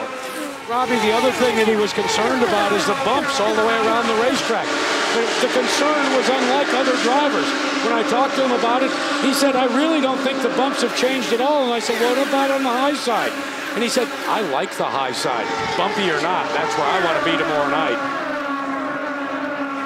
Yeah, that's Thomas. Well, the 9 and the 11, Dixon and Kanaan continue to battle wheel to wheel. They have had some very close calls out there on the 1.5 mile high banks of Texas. The side-by-side battling continues at Texas Motor Speedway. It's the Firestone 550 here on Versus. The top 5, Franchitti, Power, Briscoe, Patrick, and Dixon. And now let's get down to Robbie Floyd. I want you to look at this, Bob. A cut tire for Mario Moraes. He lost 7 spots because he had to pull it in. One of the Newman Haas guys spotted it. But actually, when Takuma Sato crashed, Mario Moraes, his own teammate, ran over debris, cut the tire, lost 7 spots in the process. Went from 13th to 20th. Hasn't said much about the car. I think he was happy with it, but he's not happy with that cut tire. Had to go with the freshing. He's back out on the track in 20th. But the good news from that is they caught the tire that it had a puncture in it and brought him in before he ended up in the fence as well. And of course, all these cars have tire pressure sensors on all sets of tires on the wheels. And so there is an alarm on the dash as well as alarms on pit road that monitor all the time the tire pressures for that very reason. You really need at these kind of speeds to know, even if you've lost a few PSI, that can be really dangerous. There's Alex Lloyd racing on the high side of Ryan Hunter-Reay, but just ahead is the 36 car of Bertrand Baguette. Let's give a shout out to him. He has gained 10 positions since the drop of the green flag. He started in 22nd position, and he is now up to 10th, and this is only his 3rd oval start. Bertrand Baguette there in the yellow and white. Rafa Matos battling alongside him. And also side-by-side racing Look at that. The Penske cars, that's Briscoe, the one following. We're on board right now with Briscoe. He just kind of washed up the racetrack on the high side a little bit. Saw Will Power do that earlier. Here comes Dixon on the outside of Danica. Well, obviously, the aerodynamic changes that they've made for the series last year that we didn't have here at Kentucky has absolutely allowed these guys to suck up on each other. Look at this. Danica, look at the run she has. Gets a wiggle. See? Oh, that's because as soon as you get into that gap, the white line signifies the change in the banking. And if you just get onto that white line in the banking section, it will definitely torque the car around. And if you do it too many times, one time, you're not going to catch it. Yeah. Danica is running in 5th position, but all 5 cars, the top 5, running within 7/10 of a second. And you can see Dixon has used 5, and so has Danica. Well, again, I was saying earlier about some of the aerodynamic changes that the series instituted, the league instituted last year at Kentucky, absolutely helped the competition and the side-by-side action we saw at the end of last year. And that is definitely the case here. Thomas Schechter is running in 9th position. He's having a good race. He was the pole sitter here in 2002, 3, and 5. Jack? And Bob, I've been watching and analyzing Thomas Schechter as compared to Dario Franchitti. Now, Schechter has been consistently running about 2 to 3 miles an hour faster than Franchitti when he's out in the clear. I think what Schechter's doing right now is just exhibiting a lot of patience and maturity, something Robbie Floyd we have not seen from him in the past. Let's check in with Robbie now. Zig, what are you telling Danica? Just tell him to look after the tires, try and stay with it. She's car's still pretty good. She's just working it. We just want to, still got a long way to go, so we just want to save the tires, work the car. What's she been saying to you? She's pretty happy right now. She's not saying a lot. That's always a good thing when she doesn't say a lot, so we're happy. Silence is golden, guys. Ziggy's a veteran of IndyCar racing, has been around this sport a long time. Now calling the shots for Danica Patrick. It's Franchitti, Power, Briscoe, Dixon, and Patrick with 87 of 228 laps completed at Texas. Dario Franchitti is doing what he did most of the day at Indianapolis last Sunday. He has the rest of the field in his rear view mirrors. He is leading here at Texas Motor Speedway in the Firestone 550. He has a 0.2 of a second, or you can see the interval there from the onboard camera. Back to Will Power running second, Briscoe third, then Dixon, and Danica Patrick. Now the question is, if we think back to Indianapolis, he had a low downforce setup, and if he was out front, he was good. But if he got back in traffic and didn't have as much downforce on that car, it made it where he'd fight it a little bit. If that happens here, you know, is he going that same direction here, Jan? The setups are so totally different that I doubt that's the case. But there is a trade-off to downforce, drag, speed. He did say he was one of the drivers that wanted to add downforce after last night's practice, but we said a lot of people. I was going to say that was pretty much everybody. All right, let's go through the field here. On Firestone through the field, Dario Franchitti currently running in 5th position.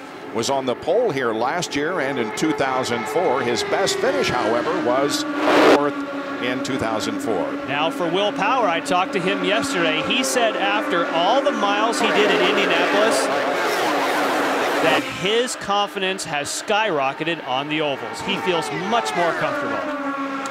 And he is in a battle with his teammate Ryan Briscoe.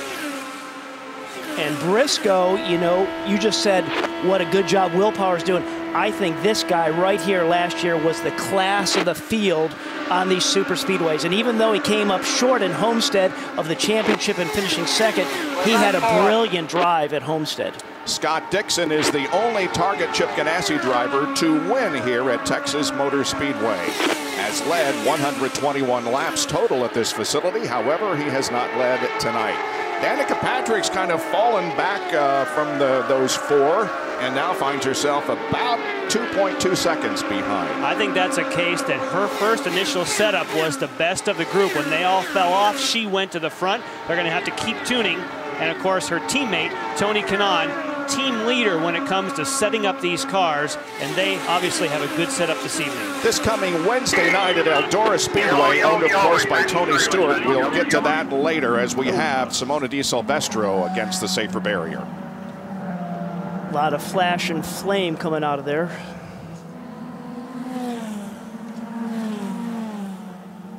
And those flames are usually caused by oil.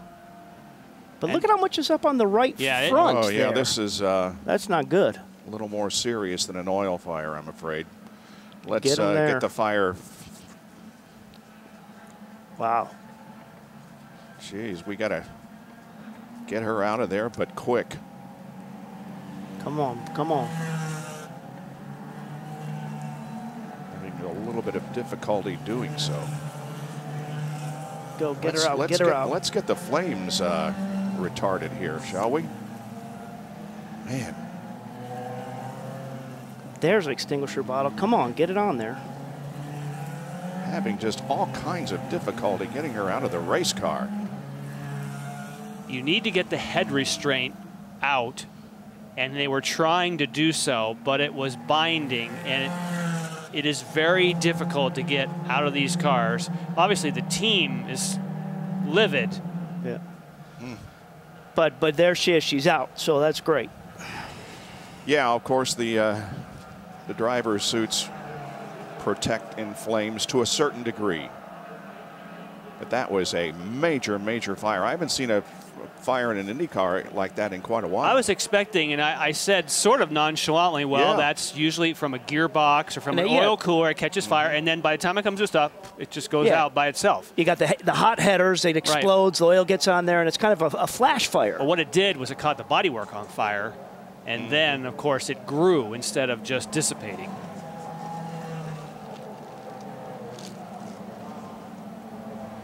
See, the head restraint is still intact. And there's two clips that you have to undo and lift that out. And your head is almost a force fit in there, because you saw Jack with the bowling balls talking about that kind of G-force. You actually, it's a press fit for the helmet. We've got to get that head restraint out of there to make easy exit. Eventually, they just forget it, try to turn her sideways, and you could see yank her out of the car. Yeah, which is painful. Yes. I mean, that's a small gap to do it, but you know, they had to get her out of there. And like you say, to get those clips off of there, that wasn't the thought process. It was just to get her out. Well, the ambulance will take her to the infield care center as well. Let's hope that she has suffered no major burns. It was obvious since she walked away that maybe no broken bones, but let's hope that the driver's suit did protect her. For the Rookie of the Year for the 500, that's not what you want a week later. Finished in 14th at the Indianapolis Motor Speedway last Sunday, winning Chase Rookie of the Year honors. And absolutely loved her experience there. She loved the challenge of the racetrack. She loved all the pit stops and the whole game of what the Indy 500 is.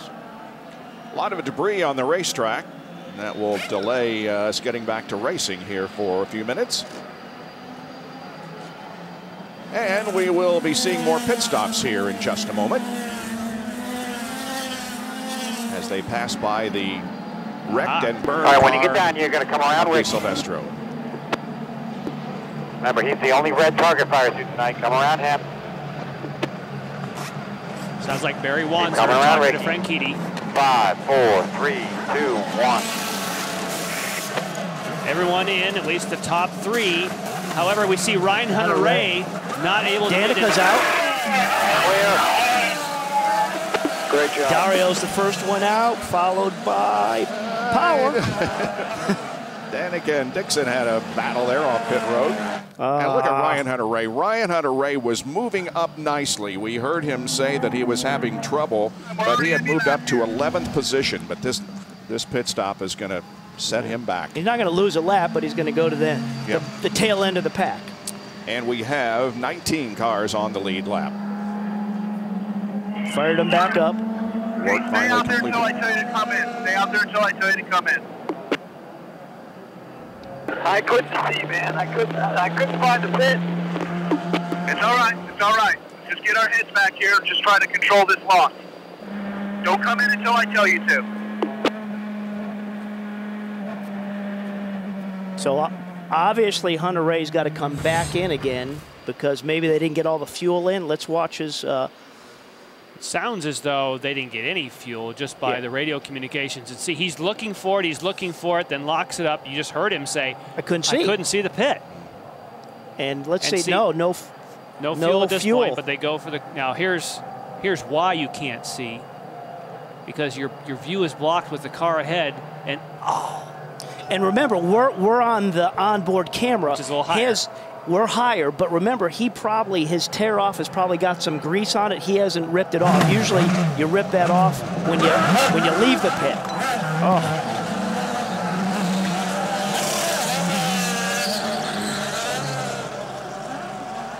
There's the vent man standing there waiting to plug in,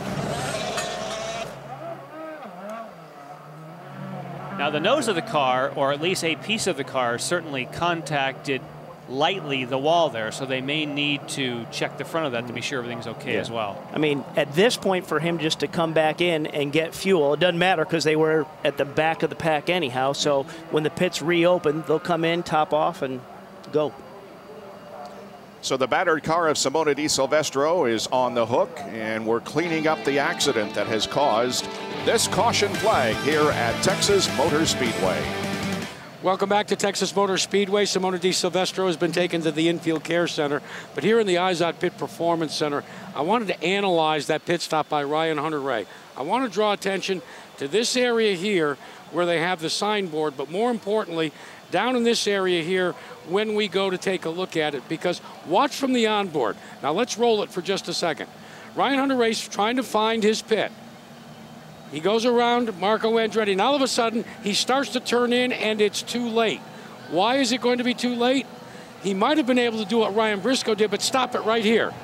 Look what stands right in his way, a tire. He wasn't able to get away with it the way Ryan Briscoe did. It got him in crossways, and it cost him a lot of time that he had made up on the racetrack. Fellas? In fact, it drops him back to 19th position, and there are now 21 cars on the lead lap. Well, the most epic race ever, the Tour de France, begins July 3rd only on Versus. For 21 days, the world's best cyclists will take on the rolling plains, soul-shaking cobbles, and grueling mountains of France. The most epic race ever, the Tour de France, July 3rd, 11:30 Eastern only on Versus. Robbie and I love the hockey games, and Jan loves the Tour de France. Yes, I do. All cycling. This year they're adding the cobbles. They didn't have cobblestones last year, so some of the riders did some of the one-day classics to ride across the cobbles to get tuned up just for the Tour de France. That's going to be a good element. How about that? And the Flyers tied it up last night. That's great, Jan, but the Flyers tied it up, Jan, last night, too. In overtime, yep. All right, well, the crash scene looks a little better than it did as we go on board with the leader of the race, Dario Franchitti. Back in 1997, Arie Luyendyk won the Indianapolis 500 and then Texas. In 2008, Scott Dixon did the double. Elio did it last year. Can Franchitti do it in 2010? He has led 59 laps so far tonight, and he is currently in the lead over Will Power and Ryan Briscoe. And there is Simona's car. The IndyCar Series officials are looking it over, and I'm sure this will be an extensive examination as we go along. Meanwhile, the sweepers and even the jet dryer now on the racetrack, making sure the debris is blown off the track so we can go back to racing. And it's not just about getting the debris off the racetrack, it's about pit in and pit out. Lindy, you got more? Well, I'm here with Clive Howe. Will Power's about to come in. Clive, does he have something stuck under his car? Hang on, let me let him talk to Will for a second. It appeared Will Power, he thought he had some debris stuck under his car, and now Will thinks that possibly it's gone. He's busy, so we're just going to let him work right here. But the crew is set up for Will to come in. Nice and easy. Come up here. We're going to take our time and make sure it's right here. 3, 2, 1.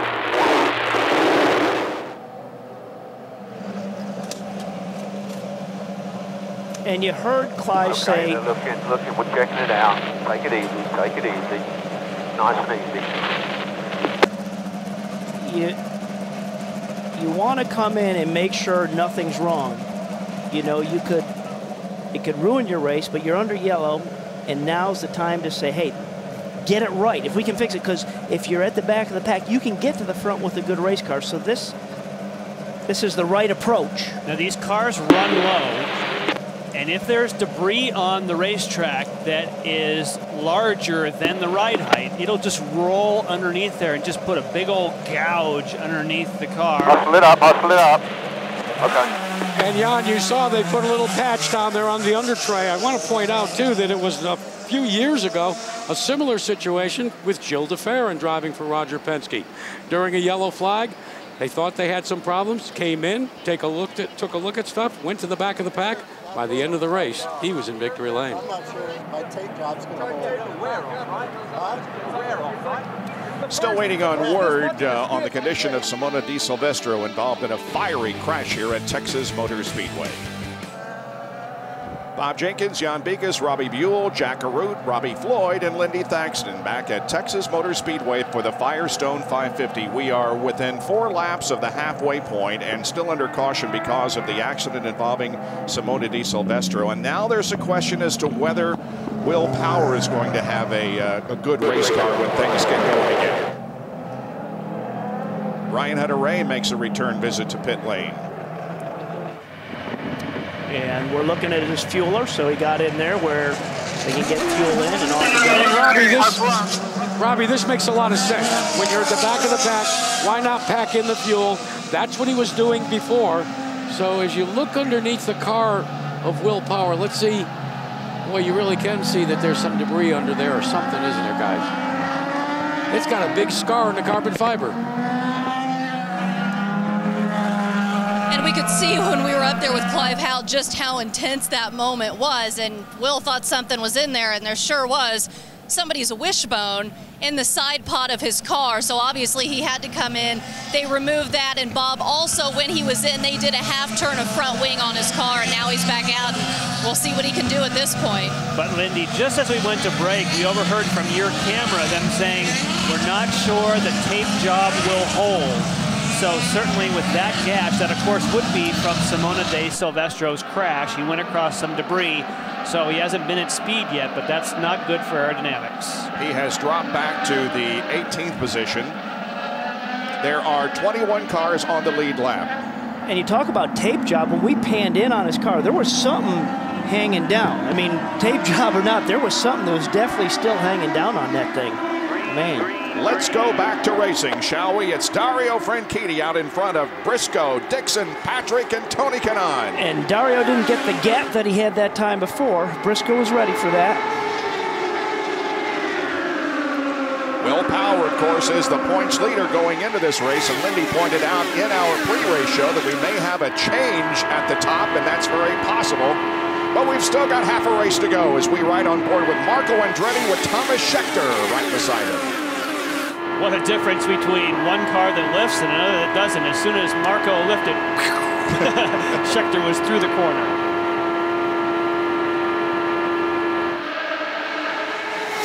Marco's back in 10th position. And look at Danica once again showing some muscle here, battling for third.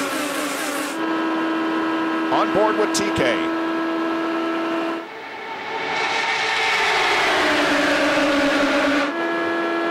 Love the there you heard TK lift off the throttle. He had a big run coming behind Danica, and he just right now he's happy. He's just gonna lift, stay right there, and just see what sorts out in front of him. Still there. Saw there just backing off the throttle. Still there. That's why he said still there. Because it's Weldon. Weldon. That means don't unwind the wheel. Here comes Weldon. Yeah. Doesn't mean stay there. He's still there. When you hear clear, that means you can unwind out to the wall if you want. Wow. They've all come back together. That's what we like at Texas, boys. Fiso is on the bottom side of the racetrack. Weldon on the high side. And there we see Elio Castroneves and Scheckter. Scheckter in the yellow and black car tonight.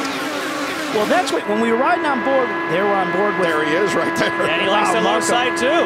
Yeah. But the thing is, once you're in the queue and you, whoa, 3 wide. No. Remember I said Marco loves the high, he loves the high side of the racetrack.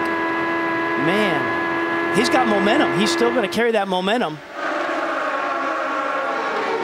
Schechter looks strong. Here's Alex Lloyd, who has moved back up to 10th. He's battling for a top 10 position again.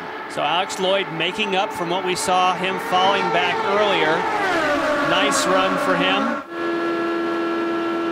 Again, part of what, and that's just why the drivers love this racetrack, because if something does happen, you cycle back, and you got a good car, you can race your way back up to the front. Drivers love it, fans love it, we love it. Just really got to commend Alex Lloyd for his performance in the Dale Coyne car, finishing 4th in Indianapolis, having a problem with the bad pit stop earlier, but now battling for the 10th position. Lloyd and Schechter side by side.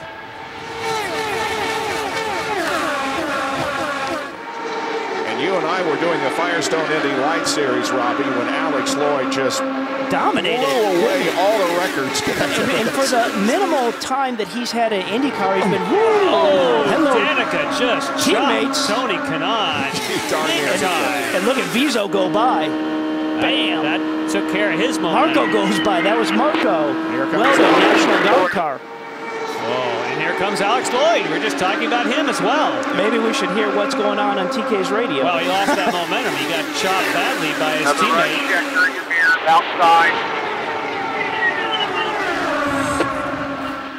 Here it is, coming into turn 3. Man. Yeah. He was going to make a move on her, and she decided she might make a move on Dixon, and wow. He had to back out of it. Alex Lloyd going to the high side now, looking at Weldon. He is up to 8th. Remember, he was all the way at the back because of a pit miscue at that first stop. And when we started the show, I said he could be a dark horse, and for some reason, I meant to say Mitch Davis, of course, is his engineer on the engineering staff that has brought that setup, that he's so confident. He said, I'm going to tell Alex. One back right behind you, still outside. That this is a setup that I won with Jeff Ward, and you just stand on it, baby, and I'll take you to the front. And conveying that confidence to the driver is part of the game. And you start believing what your engineer or your technical director's telling you. That's the game, guys.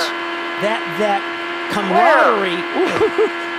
Still there. Outside. Alex Lloyd, outside. Rubbing on you. Alex Lloyd. I know it's Alex, okay. Come on. There. There. But that now, see, when you hear him saying still there and they're side by side, what that does is that allows these guys, TK and Schechter, to come right up behind them. So that's where it just creates great excitement and the action here. Robbie Floyd with more on Alex Lloyd. Well, I talked to Alex yesterday after that first practice. Remember, he had never raced here before, and he was sitting in the pit box during practice while Danica Patrick turned 50 laps around the place. I said, are you that good, or is the car that good? And he told me both. When I talked to Dale Coyne today earlier, he said it's all about confidence, Robbie. We had a car that wasn't so good and turned into a 4th place car at Indy. He brings that confidence here at Texas. Watch out for Alex Lloyd. Very good point, Robbie. Yep. Oh, this is a great pack here. Ooh, the lift again. Now, can Alex take advantage of that? That'll help him. A little bit.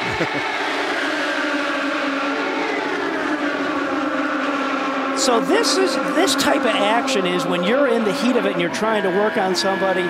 After about 15 laps of it, you're saying, hey, can you give me a yellow out here? I need to catch my breath.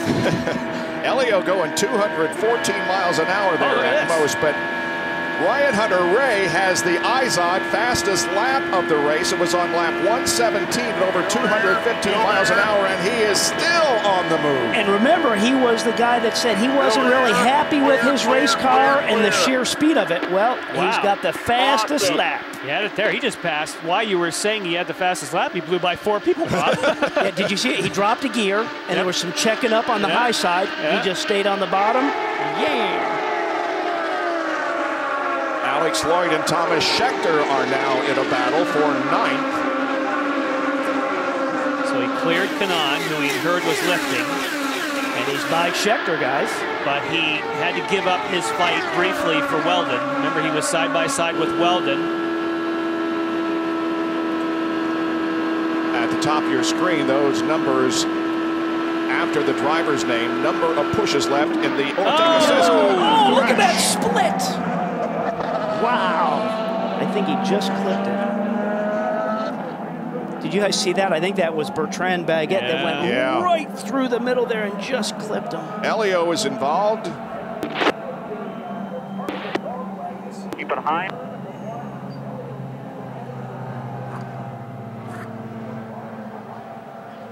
Oh, there's Baguette, who having a great drive for Eric Bachelor. And Elio is not happy with and Alex. They both speak Portuguese. I was going to say, they can understand each other. Dario Moraes.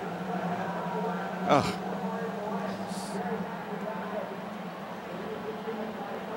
But for Bertrand Baguette to be actually driving that car back. Yes, that was that a miracle. damage is a lot. For that quick snapshot we saw there going through, because it was 6 inches another direction, and that would have been a different story.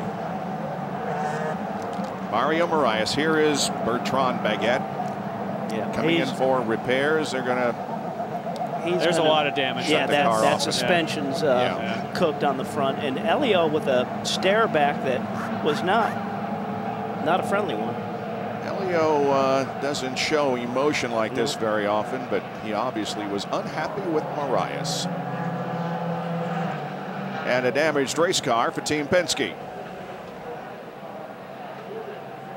It happened right here in front of the paying customers, and when Bertrand Baguette went through there, there was a collective sigh of, ooh, watch it. Coming off of 4, and that's it. Elio had a head of steam, and Moraes just kind of kept moving up the racetrack. Watch. Look at this. Unbelievable. That is a case where we've heard so much tonight, and look at that, splitting the gap. We've heard so much tonight, outside, still there. All right, if you don't have that call, if you don't know that, and you unwind the wheel, that is what Castroneves expected, is that Moraes would have known he was coming. But Castroneves was coming with a head of steam. It's not as though he was totally up alongside. I mean, he was kind of getting there and holding it.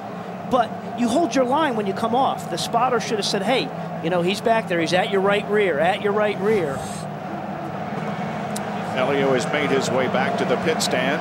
It's only the second DNF for Castroneves here at Texas. He was involved in a crash here in 2007 on the 197th lap. Today it occurs on 129th lap.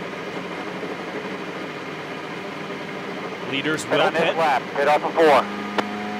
10-4 coming in.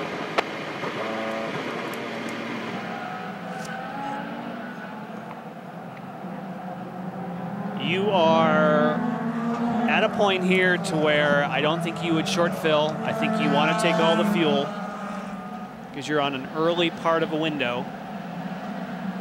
So it's basically get all the fuel and obviously stop straight but on the marks. But after this, they have one more stop. They do. There's going to be one more stop. That's it after this. Correct. Hey, Robbie, the one thing to watch, though, remember that the 37 car, our buddy Ryan Hunter-Reay, he pitted a little bit later and packed in fuel. Fuel flows at a certain rate. He shouldn't have to take so long on pit road, should he, as everybody else? 3, 2, 1. Track position. Okay, nothing fancy here. Power stayed out.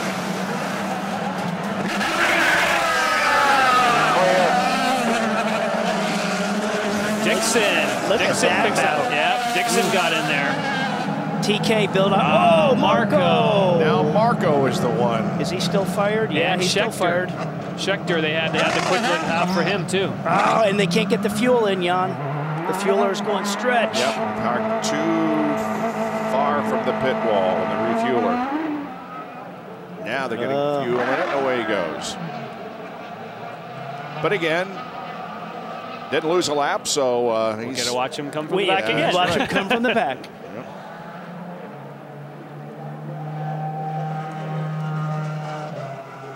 Elio, first of all, what did you say to Mario Moraes after that crash? I don't think I'll be able to speak that on TV, on public TV.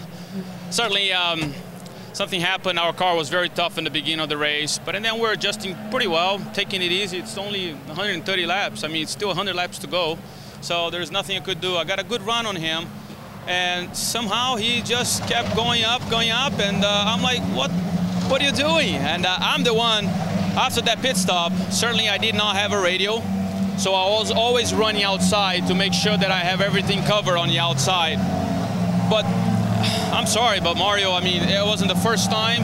Actually, he did that before in the beginning of it. I don't think he has a little bit of that perception, but it's a shame because 132 laps, I was taking it easy, especially when you don't have a radio. In these conditions is the worst thing. So very upset, obviously, with the result. We want to finish in the points, and that's going to hurt on the championship.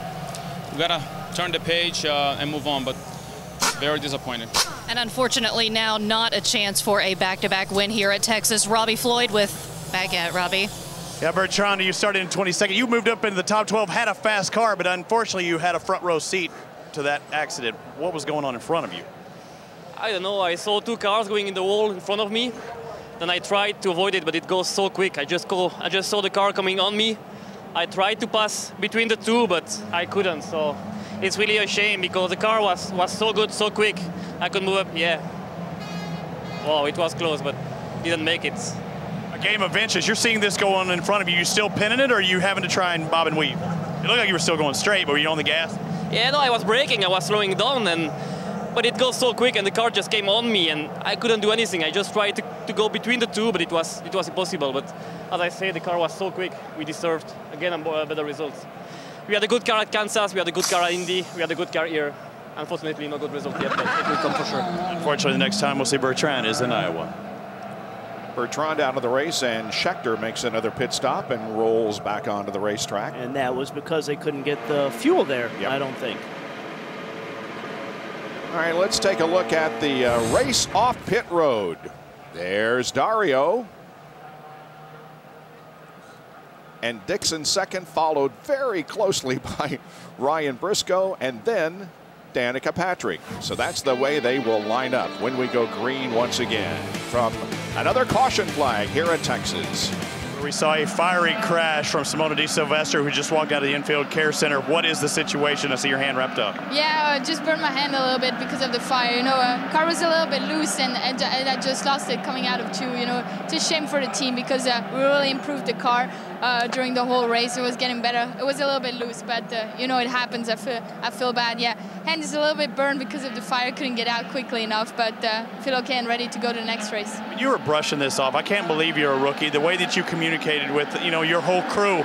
What was it like for you being in that fire while everything was going on around you, them trying to pull you out? Yeah, it was pretty crazy. You know, the fire wasn't going away. It was just getting worse and worse. So it was just a little bit scary, but, you know, the guys did a good job of taking me out and, you know, just pulled a little bit on the side part where it was on fire and burned my hand a little bit, but we should be all right. A little bit or quite a little bit? Everything good for Iowa? I hope, you know, I hope the blisters are going to wait for Iowa. If not, we'll just have to drive with it. I can't believe she got out of that fiery crash, guys, and smile on her face and looking forward to the next race. Wow.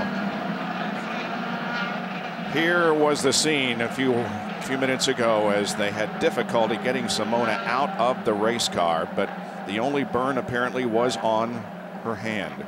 And she said because she put her hand on the side pod, as you could clearly see, they're trying to help them get her out. Yep. Okay, well, they were going green, but they didn't. Now they're going to try it again. And it is Alex Tagliani at the front of the field, who did not pit. Will Power second, Franchitti, Dixon, and Briscoe as they charge off of corner number 4 to take the green. And Tag's got a great restart. Let's see what kind of speed he has. We know he had it in Indianapolis. Let's see what he's got right now at the front of this pack. But they haven't been quick here yet. And it's nice to get track position by not pitting, but I would expect he's going to get gobbled up. And look at this 3 wide gobble up. We mentioned in the qualifying show yesterday, a change at the fast racing team. Rob Edwards has been elevated to COO of that team. Jim Frudenberg had that position but resigned earlier in the week. Now now we're on board with Dario. Justin Wilson staying high. Wilson is a lap down.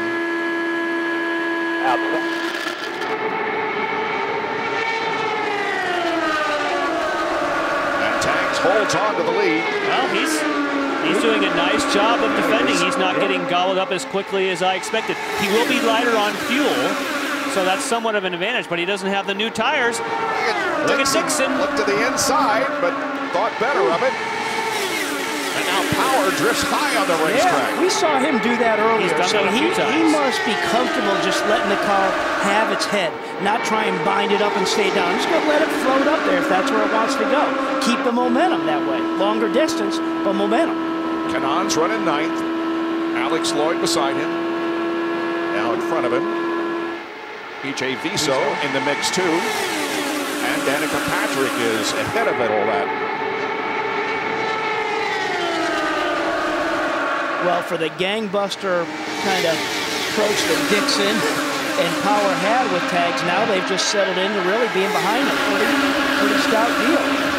And I'm very impressed by Tagliani. His engineer, Alan McDonald, I talked to him last night, said, you know, I'm going to be staying up late tonight because we just don't have the speed. Well, he must have stayed up late enough to make a big change on that car. Danica passes Dario. Picks up 5th. Whoa! Dario lifts big time. You know, that just takes the air off the front of Dario's wings and up the track it goes. Jack? Danica Patrick wants to make hay early in a stint. What seems to happen, according to Ziggy Hargis, is when they get down to the second half of the fuel load, the car, in terms of handling, starts to go away. It's the first half where she is able to drive it high, low, and it's very comfortable in traffic. Now, as we're on board with Tony Kanaan, you know that Kanaan and Patrick are teammates, right? Mario Moraes over on the right-hand side. Michael Andretti is not at all happy with the move that Danica Patrick made on Tony Kanaan. Let's go to Robbie Floyd. I'm with Mario Moraes, who was in that crash with Helio Castroneves. What happened from your perspective in that wreck? Unfortunately, I didn't have my spotter. My spotter didn't say he was outside, and he was just outside in my right rear. So when I saw it was in the wall already. Helio was saying that he didn't have communication, that maybe you didn't see things so good out there. You couldn't see him, could you? I was looking at the car in front of me, you know. I was pretty close to the car in front of me, and, you know, he's Helio's Castroneves. He never make any mistakes. So let's see. Someday he needs to make some mistakes as well, you know. Accidents happen, guys. Two different stories from two different gentlemen. But the key word was there that I couldn't tell if he said he didn't hear or he wasn't told, but clearly he was not told by a spotter that he had someone there. And when you don't know, you don't unwind the wheel on a super speedway coming off of a corner. That's just kind of etiquette. If you don't know for certain there's no one there, you can't go out to the wall. How about Ryan Hunter-Ray? He is up to 9th spot. Remember him coming down pit road, didn't come in and get fuel. He's got a good race car because he is right on the back of Alex Lloyd and going fast. He just didn't have anywhere to go, so he just had to lift out of it till he gets a gap. Well, the two Penske cars of Power and Briscoe are wheel-to-wheel while Tagliani continues to lead this race. Tagliani at 210.6 and Power at 210.3 last lap. Watch this. Briscoe and Dixon. Oh, I think they rubbed wheels, didn't they? Yeah, I don't think I can see Firestone, and I did before that. I think we rubbed the Firestone Firehawk right off the side.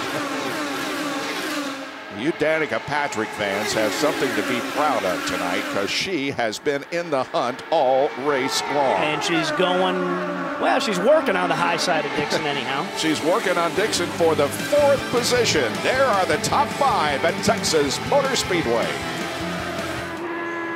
Just some great racing so far in the Firestone 550 at Texas Motor Speedway. On board there with Marco Andretti, you got a shot of Vitor Meira, who is currently running in 9th position. So hats off to Vitor, and now we're on board with Marco Andretti once again, running 8th. That's Alex Lloyd up ahead, and also EJ Viso. Marco goes to the high side again. By 2. And you just heard him drop a gear. He had to get up on the high side there, probably lift and just drop a gear. Here's TK looking back on Matos and Schechter. Schechter right behind TK. Ooh, we saw some flame. Anytime you see flame, that means it's a lift. And you see Schechter's car kind of move a little bit up there on the high side, just a little bit of movement of sliding around up there. He's on the bottom now. Here's Lindy. George Klotz, the strategist for Ryan Hunter-Reay, an up and down day for him. How have you managed to get him currently in 10th? Every time we come in, the car started off not very good at all, and every time we come in, we just kept making adjustments. Now the thing's in pretty good shape here. It'd be nice to get about 5 more cars here, and then we'd be really looking real good. And I know he was having radio communication problems earlier. Is that better? Yeah, that's fixed too. We've changed radios up top there, so I think we're in pretty good shape that far as that goes too. Okay, thanks. Thank you. Ryan Hunter-Reay is actually faster than those up front. He's running 2:11 and Tagliani is running 2:10. And if you remember, you heard George say they just keep tuning on the cars. So as this race goes along with pit stops, the guys can make the adjustments to where the track's going to be faster and faster and have a good race car. Briscoe and Powers still at it. And Tagliani's just looking back there going, you guys just stay side by side as long as you want. Coming into tonight, Tagliani had led 21 laps in his entire IZOD IndyCar career, and tonight he has led 29 and counting.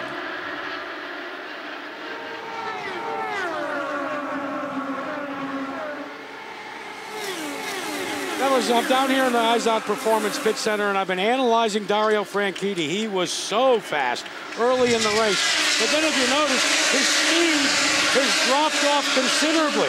Part of the issue has been the fact that he got mired down low in heavy traffic. The car didn't like being in that heavy traffic, and as you ride on board with Dario, Chip Ganassi said to me when he was pinned down low, he had to back out of the throttle, and this is all about momentum, isn't it? And as you pointed out, Robbie, when he's in clean air out front, everything's okay, but he is mired back in some heavy traffic right now. Yeah, and it's not just being about pinned down on the bottom, like Jack was saying. That's one part of it, but he's got cars in front of him and a lot of dirty air. Viso and Ryan Hunter-Reay for 7th, and Ryan, I was going to say took it, but I'm not so sure. That's a stout piece we're on board with right there. Yeah, he drew. Viso is making his job a little harder.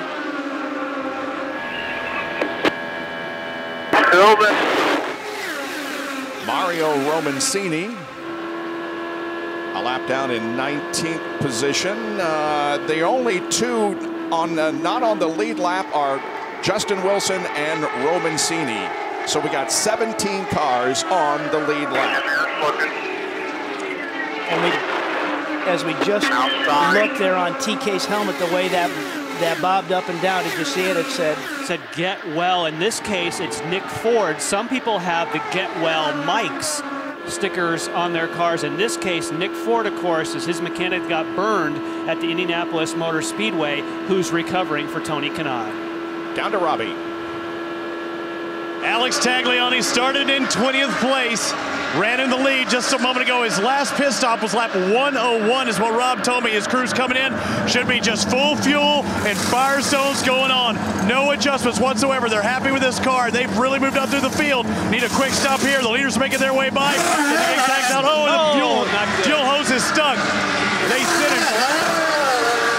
And of course, a terrible stop, and I saw them. He went to leave, and they did not even come close to having that hose removed. And there is a new safety innovation that is not quite online yet that will prevent that in the future. And there is a probe, an electronic probe, that when the fuel probe is connected, you cannot put it into gear until the fuel probe is released. All of the cars have the sensors this weekend. So you can see that they're waiting for the fuel, but they sent him too soon. Well, they sent him on the motion of him pulling out. Jack. They sent him on the moment of the air jack, not on the fueler. Every single car here this weekend is using the fuel proximity sensor, as it's called, but it's not activated. They'll try it some more in Iowa. It'll come online and mandatory by Watkins Glen. Fellas, give credit to another safety innovation. Remember a number of years ago, helmets were mandated for all crew members. when that crew member hit the ground, the helmet kept him from going unconscious. And now Will Power on his way. Yep, Will Power drops down onto the apron of the track, and he will relinquish his position up front to Ryan Briscoe. Danica Patrick will fall into second spot. And let's not forget how challenging it is on pit in and pit out here. It's very bumpy as these cars challenge those race cars coming down onto the flat off the banking.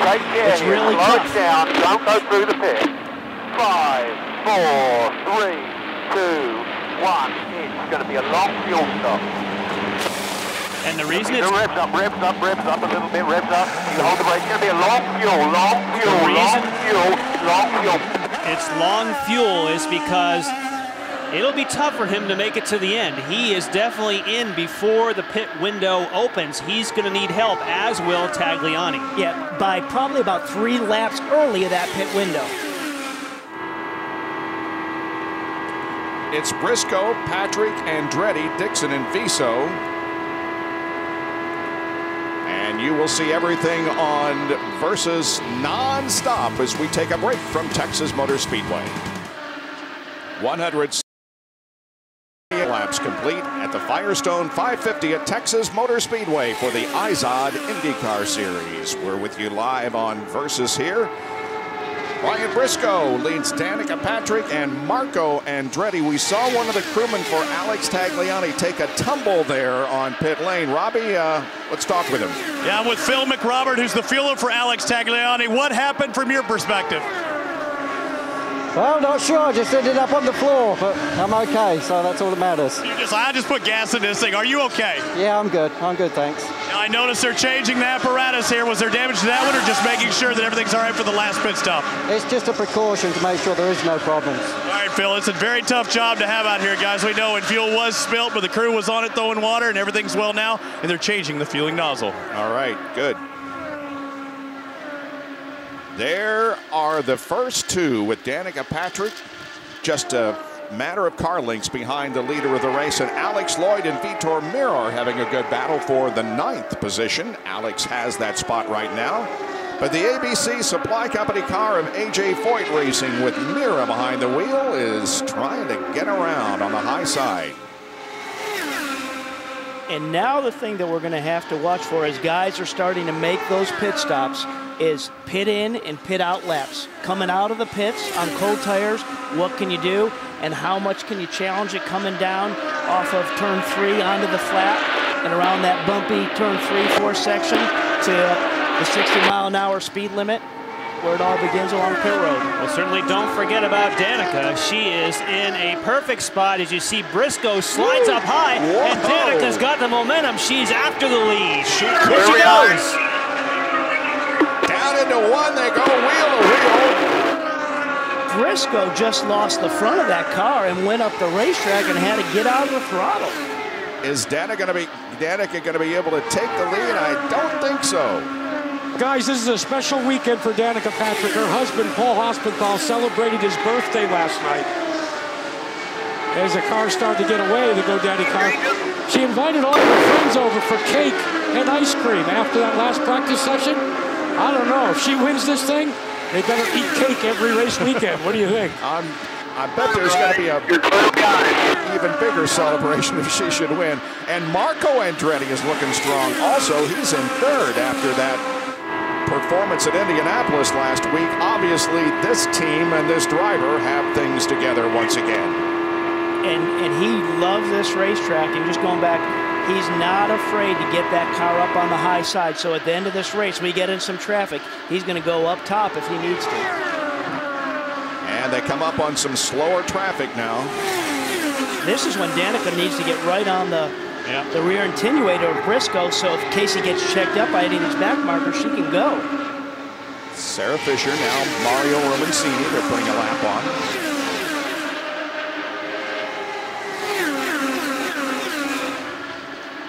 Sarah Fisher's running 15th.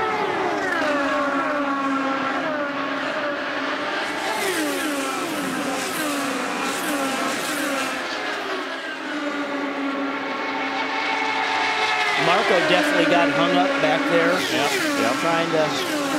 trying to make hay. Unfortunately, he lost some ground to 2nd place spot of Danica. These cars have one pit stop left to get them to the end, and they're going to stay out as long as they possibly can, hoping for yellow. Here's Scheckter on pit lane. He relinquishes his 14th position. He's given this car a good run.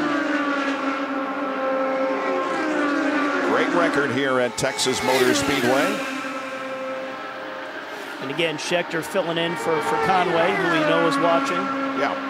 Again, Mike, well wishes from everybody here. Hit this lap.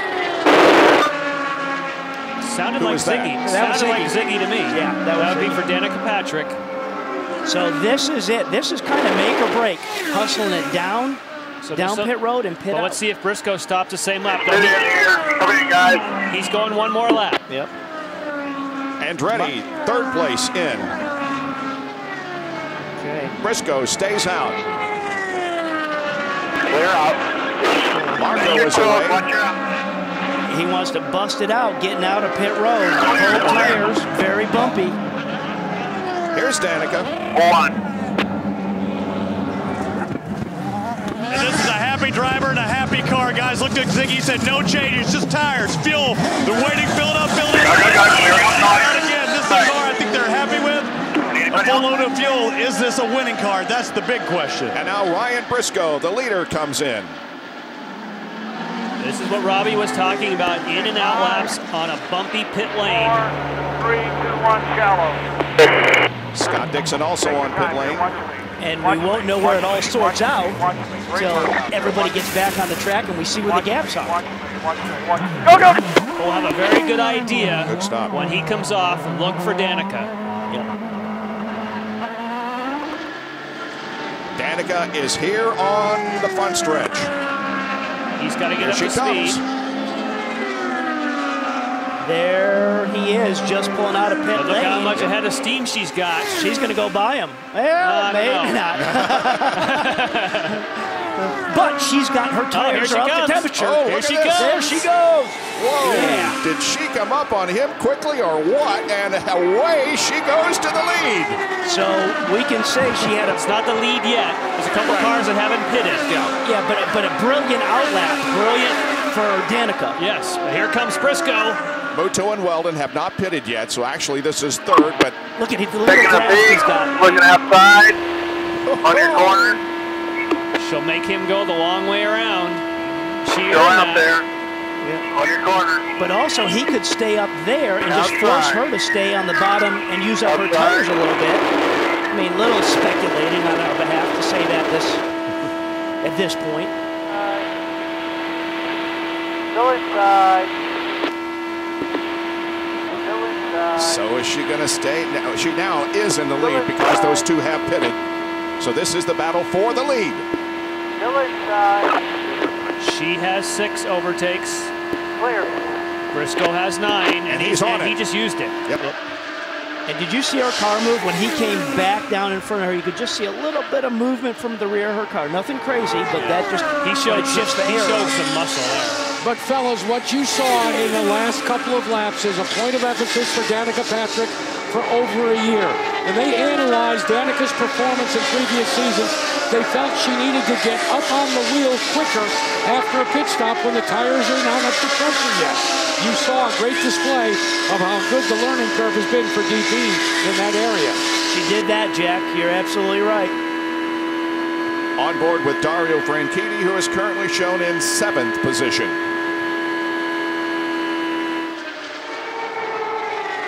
And Will Power 3rd. Marco Andretti is running in 4th.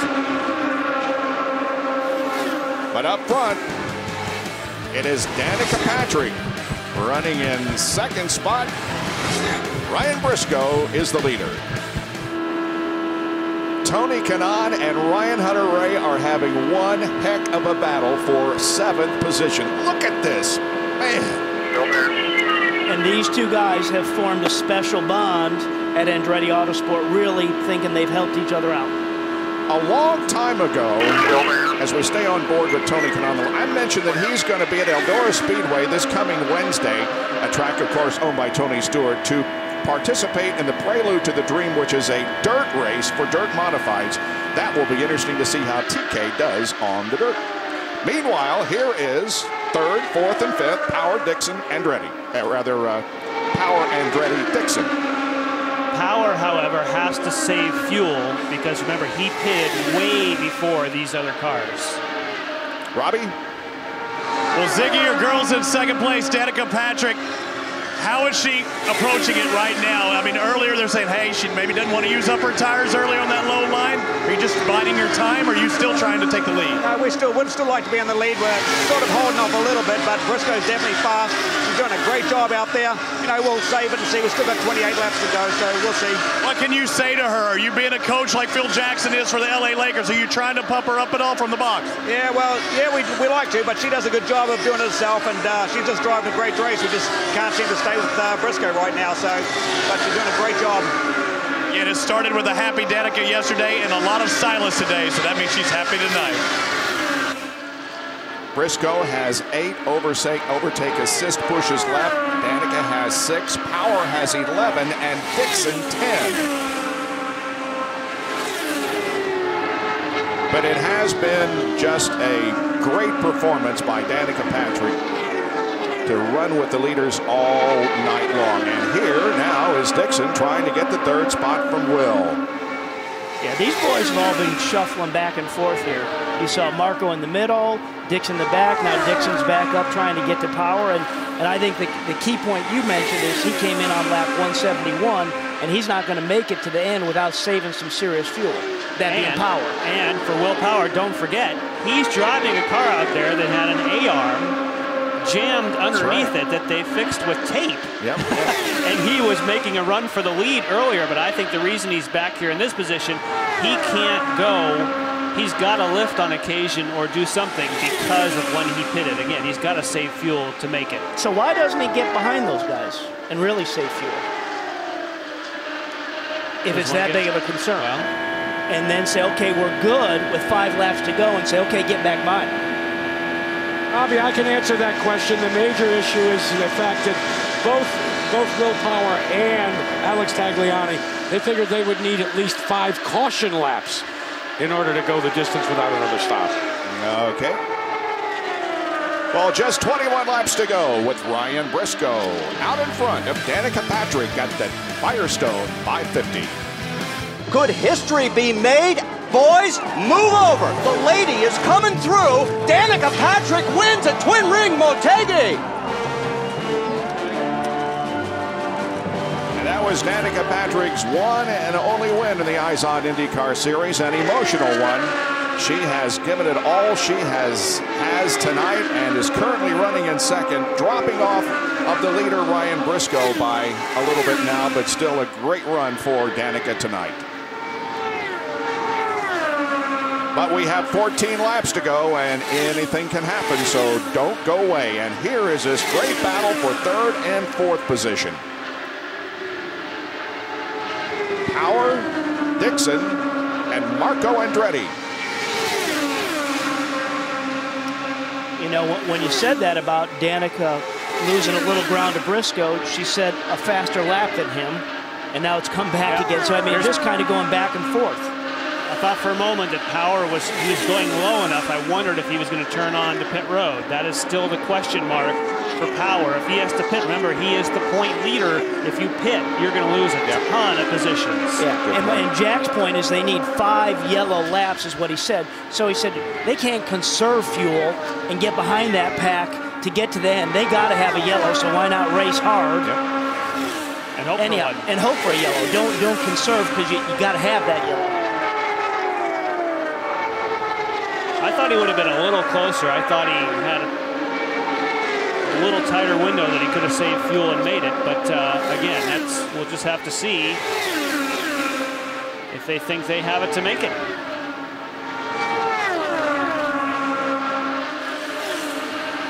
I want Marco to get in here and shake it up with these boys. 10 laps to go.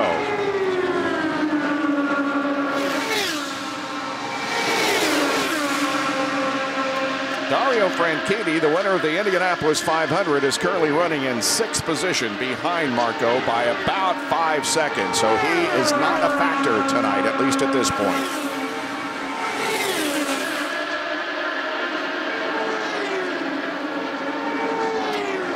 There's 1st and 2nd, and now back here to 3rd, 4th, and 5th. Just giving you a perspective on what's happening up front, but keeping a closer eye on this battle. And here is Weldon and Viso. They are running in 11th and 12th position. Mira, I'm sorry, yeah. You know, but you got Briscoe. There we are. Here's Weldon. There you go. He's running in 10th. Hey, there, just as we said that, I said, come on, get up there, Marco, and shake that up. And look at, is Dixon even slowing? He kind of went by him pretty quick there and gapped it. Maybe he must have had to dump the throttle somewhere in there, Dixon did. But we knew Briscoe had the speed. At Kansas City in qualifying, he was 2/10 clear on the pole here. All right. Fast car. So as we thought, Alex Tagliani will need to stop. And remember, it was 1 lap later, if I remember correctly, that, or 2 laps later, thank you, Robbie, that we saw Will Power stop. So you would have to surmise he's going to be short. Yep. Now Russ Thompson tells me 4. So, okay, 4 laps later, which means he could have a shot.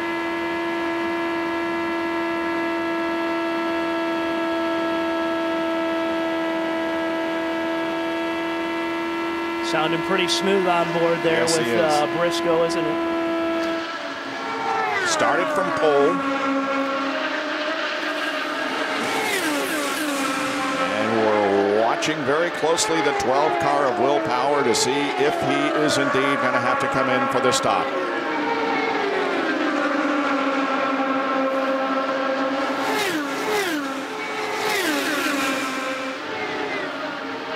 Yes, he is. Yep. I should have stuck with the 2. We had it right, Robbie. 2. Again, championship-wise, he will drop way back with this. This will really tighten up the race.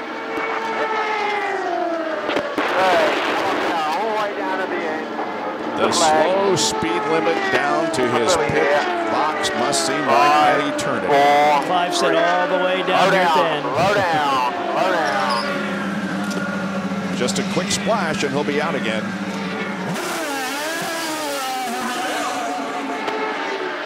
His teammate, Ryan Briscoe, now with about a 2-second advantage on Danica Patrick. And chasing Danica would be her teammate, Andretti Autosport, Marco, back there. 2 to go. Wow, when Briscoe needed to, he showed some muscle because Danica and her crew did a fantastic job at seizing the moment, getting ahead of Briscoe, and he had to steal it from her. Yeah. She took the track position and made him earn it. Unfortunately, they just don't quite have the speed to stay with Briscoe. And we heard that report that she was good at the beginning of stints, and that was the chance. So 1 to go for Briscoe. 1 more to go, and the race will be over. Danica Patrick is pedaling as hard as she can, but it's not going to be to much avail if Ryan Briscoe can hang together for 1/2 lap. Ryan Briscoe crashed last week at the Indianapolis 500. He came so close last year. Tonight he started from pole and wasn't denied. His 7th career win in the Eyes on IndyCar Series. Ryan Briscoe wins for the first time this year. And the margin of victory over Danica Patrick, 1.4 seconds. And Roger Penske is in a much better mood than he was last Sunday at Indianapolis. In the 20 previous races at Texas, only 2 that finished under green have had a margin of victory wider than a second. In 1999 with Mark Dismore and in 1998 with John Paul Jr. Ryan Briscoe wins at Texas. Robbie? With El Capitan Roger Penske, does this take a little bit of the sting out of last week at Indy? Well, I don't know. When you think about last week, Chip's guys did a heck of a job, and Franchitti gets a lot of credit for a heck of a race. We just we didn't come to play last week, but today we did, and Briscoe really resumed what I saw him as a great driver. This is a terrific race. Take my hat off to Danica. She was terrific tonight. This is your 6th win here in Texas. Could it have played out any better? Because your car looked strong from the get-go.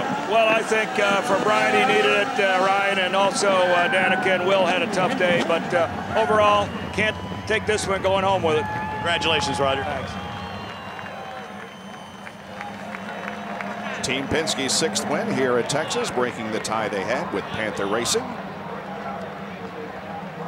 And Briscoe absolutely needed this shot in the arm, guys. Yes, he did. You know, with getting in the, after he came in at pit stop in Indianapolis, put sticker tires on and kind of washed out in turn 4 and got in the wall, he absolutely needed to come home with this. And he did. He delivered. You know, that, I think the guy responds to that kind of pressure.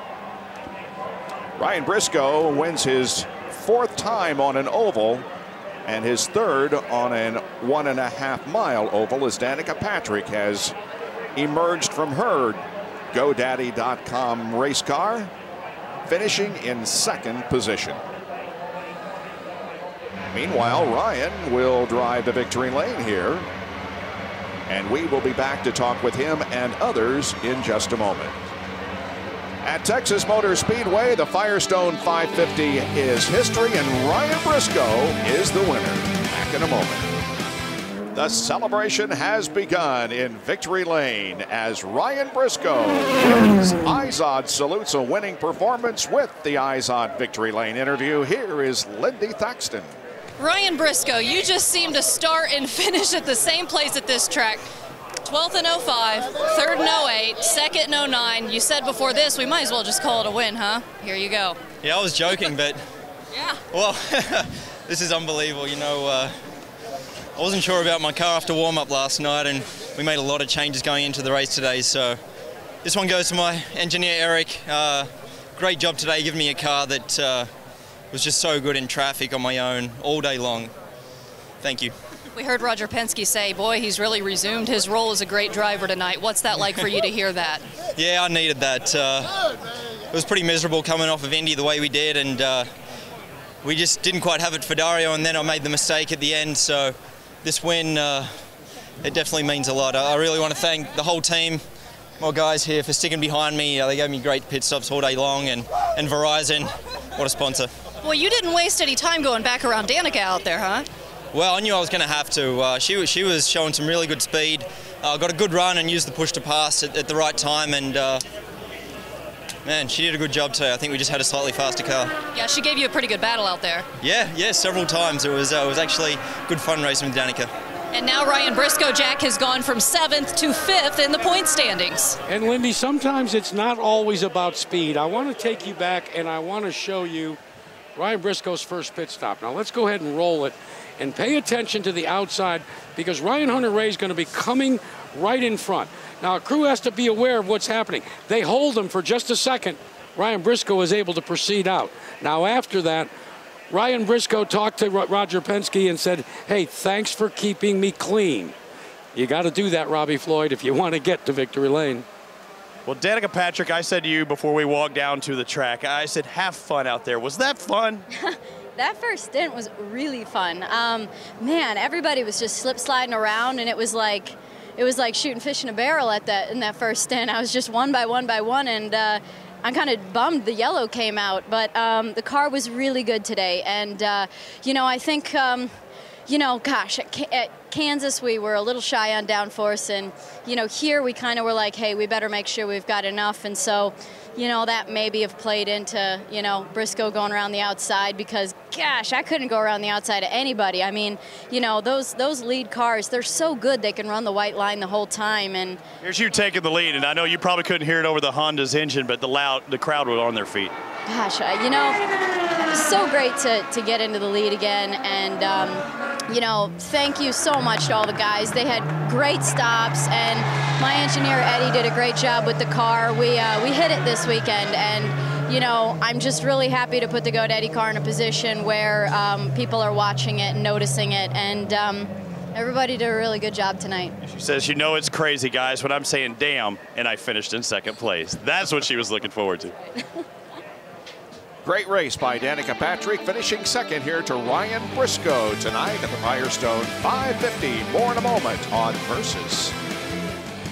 Back at Texas Motor Speedway, Dario Franchitti's Target Chip Ganassi crew of the Firestone pit performers of the evening, spotting a total of 2 minutes and 17 seconds on pit lane. Let's talk with him. Here's Robbie. And he's watching it as well, going, those are my boys. That's why I'm in the position I'm in. Absolutely. Did you see that tonight? They got me from, I think, third to first in the first stop, and all night they were on it. Last week as well, all those stops at Indy 500, every one of them, they were on it. So got to thank the Target boys tonight. Awesome job. Pretty good past 7 days. The Indianapolis 500 champion, now the IZOD IndyCar Series points leader. Yeah, it was looking good at the first half of the race there. The Energizer car was really good up front. That restart though, when some guys were ahead, having not pitted, for some reason Justin was lapped down running me 3 wide, and that lost me momentum, and it was horrendous in traffic, so I was just hanging on. Went back to something like 14th at one point, and then started picking them off one by one again. You and Scotty both together at the finish. Were your cars set up similar, or did you have different styles as far as the setup was concerned? Well, we had quite similar setups, but we liked completely different things from the car. So I'm sure up high when it was all dancing around, Dixie would have loved that there. But neither of us, I think, were particularly happy with the cars tonight. He finished 5th place today, and he said it could have been much, much worse. And he's the series points leader, Bob. And for the first time all season, Will Power is not the points leader. Will Power loses a position, is now second in the points to Dario. Scott Dixon and Elio Castroneves, the only two in the top 10 who did not make a move. Ryan Briscoe up 2. Ryan Hunter-Reay loses a spot. Tony Kanaan moves up 1. So does Marco Andretti, and Lindy is with him.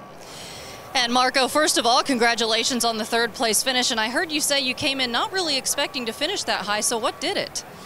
Well, I think, as a team, we kind of struggled in the heat yesterday, but, I think overnight we all kind of put our heads together and really came up with some really good cars. We kind of had to pile on the downforce a bit, so we wanted the stints to go long. That's when we were coming, but I think a great run for the Venom team, but I think for the whole team, Danica did a great job tonight as well. Oh, yeah, and coming back from what we're going to show you right here in the pits, not a bad job there. Talk us through what happened. Well, we just lost the right rear, but fortunately at a place like this, it's nice and wide open. The high line was working for me again here, which was we were lucky for that. Normally when a car is good, you can bring it back to the front, and fortunately we were able to do that. And we saw a lot from Ryan Hunter-Reay too. It seems it's just a good night for Andretti Autosport, and that must feel pretty good for you. Yeah, I think we carried a little bit of momentum from Indy, but as a team, just a great effort. We just got to keep working. Marco Andretti with a 3rd place finish at Texas Motor Speedway. Bob? And his 2nd consecutive, as a matter of fact, finish. He also was 3rd last Sunday at the Indianapolis Motor Speedway. Briscoe wins here in Texas. Ryan Briscoe's car in victory lane covered with confetti tonight here at Texas Motor Speedway. Ryan Briscoe was the winner in this event here tonight. Tony Kanaan got knocked around a lot out there tonight. He had several close calls. Watch this. I think that was the first one that knocked you out of your seat, Bob. Or maybe it was this one. Whoa! And then look at this. Danica Patrick, yeah. He lost tons of spots on that one. And there's E.J. Viso. Whoa! I don't remember seeing that one till right there. What a night, Robbie. I wish you could replay him watching this. That was funny. And some of you said you didn't even remember. You starting to get old timers? No, it's like, I had so many that I forgot a couple. How was the car? The car was good. I think, it was just crazy out there at some point. I got some unexpected move from some people, and a couple of the dirtiest moves I've ever seen in my life. But what goes around comes around. It was tough, and especially the close call with Danica. I know that she was pretty low. You went low, and she went lower. Yeah, you may ask her, but like I said, what goes around comes around. When your best finish is a 2nd place and you try to take it as a victory, that's what happened. So I won 13 races. I'm pretty confident what I can do. So you want to pull moves like that? That's fine. We have plenty of ovals left. After all said and done, were you happy with the way you drove and the way the car handled tonight? Because you're heading towards Iowa in a couple of weeks. No, for sure, Robbie. I think we had after we got chopped back to 17th, I think, at one point. So we drove back through the field. The guys did a great stop, and it was a great race. I think we had a car to finish a little bit better, but this is the beauty of Texas. You don't know what's going to happen until the last lap. All right, buddy. Thanks a lot. Thank you. Ryan Hunter-Reay, you start 24th, you finish 7th. In between that, a bad pit incident. This could not have been easy for you. Yeah, I definitely got my money's worth today. I was back and forth, working really hard. But this, you know, number 37 IZOD team, we always dig deep, and it's a great team to work with. We race really well. God only knows what would happen if we qualify well in some of these ovals. We're working on it, but these guys give me a great race car. I just wish we would have had a little more speed there in the end to keep up with Tony and go fight up front a little more. And basically, when you pulled in there, you just could not see where you were supposed to go. We could see it on your onboard. Yeah, I was kind of on the outside of some of the guys pulling in, and the pits here are so wide and so dark. I pretty much lost where the guys were, and it's easy to do here, but that was a costly mistake. We kept our heads down and fought back. So I mean, from 24th to 7th, and then back to the end, to the back of the pack. I think we were maybe 26th at one point, and come all the way back. It was a tough day. Yeah, definitely fought back. And by the way, this is your first race since your surgery. I heard you say you really couldn't even feel your thumb out there. Yeah, there's so much adrenaline going here at Texas. You know, adrenaline's an amazing thing. I could have had a knife stuck in the side of my arm, and I wouldn't have felt it with all we had going on out there today. But you know, the second I brought the car in, shut it off, it started throbbing again. But the doctors did an amazing job on INDYCAR. You know, medical has done an amazing job, and Dr. Fisher did the surgery. Amazing. You know, Monday I was in surgery, and here I am on track Friday and Saturday. And Ryan, we have to ask, will we see you again? Will we see you in Iowa? Is this your last one? God, I sure hope so. I love working with this team. You know, it's really disappointing when you have a team that's finished second, first, is top 5 in the championship, and is in jeopardy of not making the 6th or 7th race of the season. It's really unfortunate, but you know, this team's given me a great run either way. I want to be here, and I think we can win a lot of races together in the future. Ryan Hunter-Reay, we hope to see you back here too. Jack? Lenny, it's time for the final word, and that belongs to the captain. And Roger, you said to Robbie Floyd after the race that after the Indianapolis 500, you gathered your troops together. Was it a pep talk, or was it to get refocused? Well, I think, Jack, you know, I sat down with the drivers, we sat down with the engineers, sat down with the crew chiefs and said, listen, we went to Indianapolis last week. It looked like we didn't show up. We should have had T-shirts on rather than Team Penske, but tonight they were focused, and there's no question that, you know, that we had a good car, a little bit of activity in the pits around us, but that's what you got to be able to withstand. And again, Briscoe drove the race of his life. He drove a race like that in Chicago. We drove it at Homestead last year, and I think that it was just a great show for us, and we're back. And again, Keselowski winning. And one thing I want to say is my grandson Carter fell on his face yesterday, and I told him we'd win this race for him. Well, that's the best final word you can get. Hey, Carter, get well soon, okay? Roger Penske wins again with Ryan Briscoe in the cockpit. All right, let's take a look at the final results here tonight. Briscoe wins over Danica Patrick, who had her best finish since her win at Motegi in 08 and only her second career second-place finish, the other one coming at Detroit in 07. 2 consecutive top 10 finishes for Dan Weldon and Alex Lloyd. And several of these guys really had a battle on their hands moving up from the back of the field in many cases.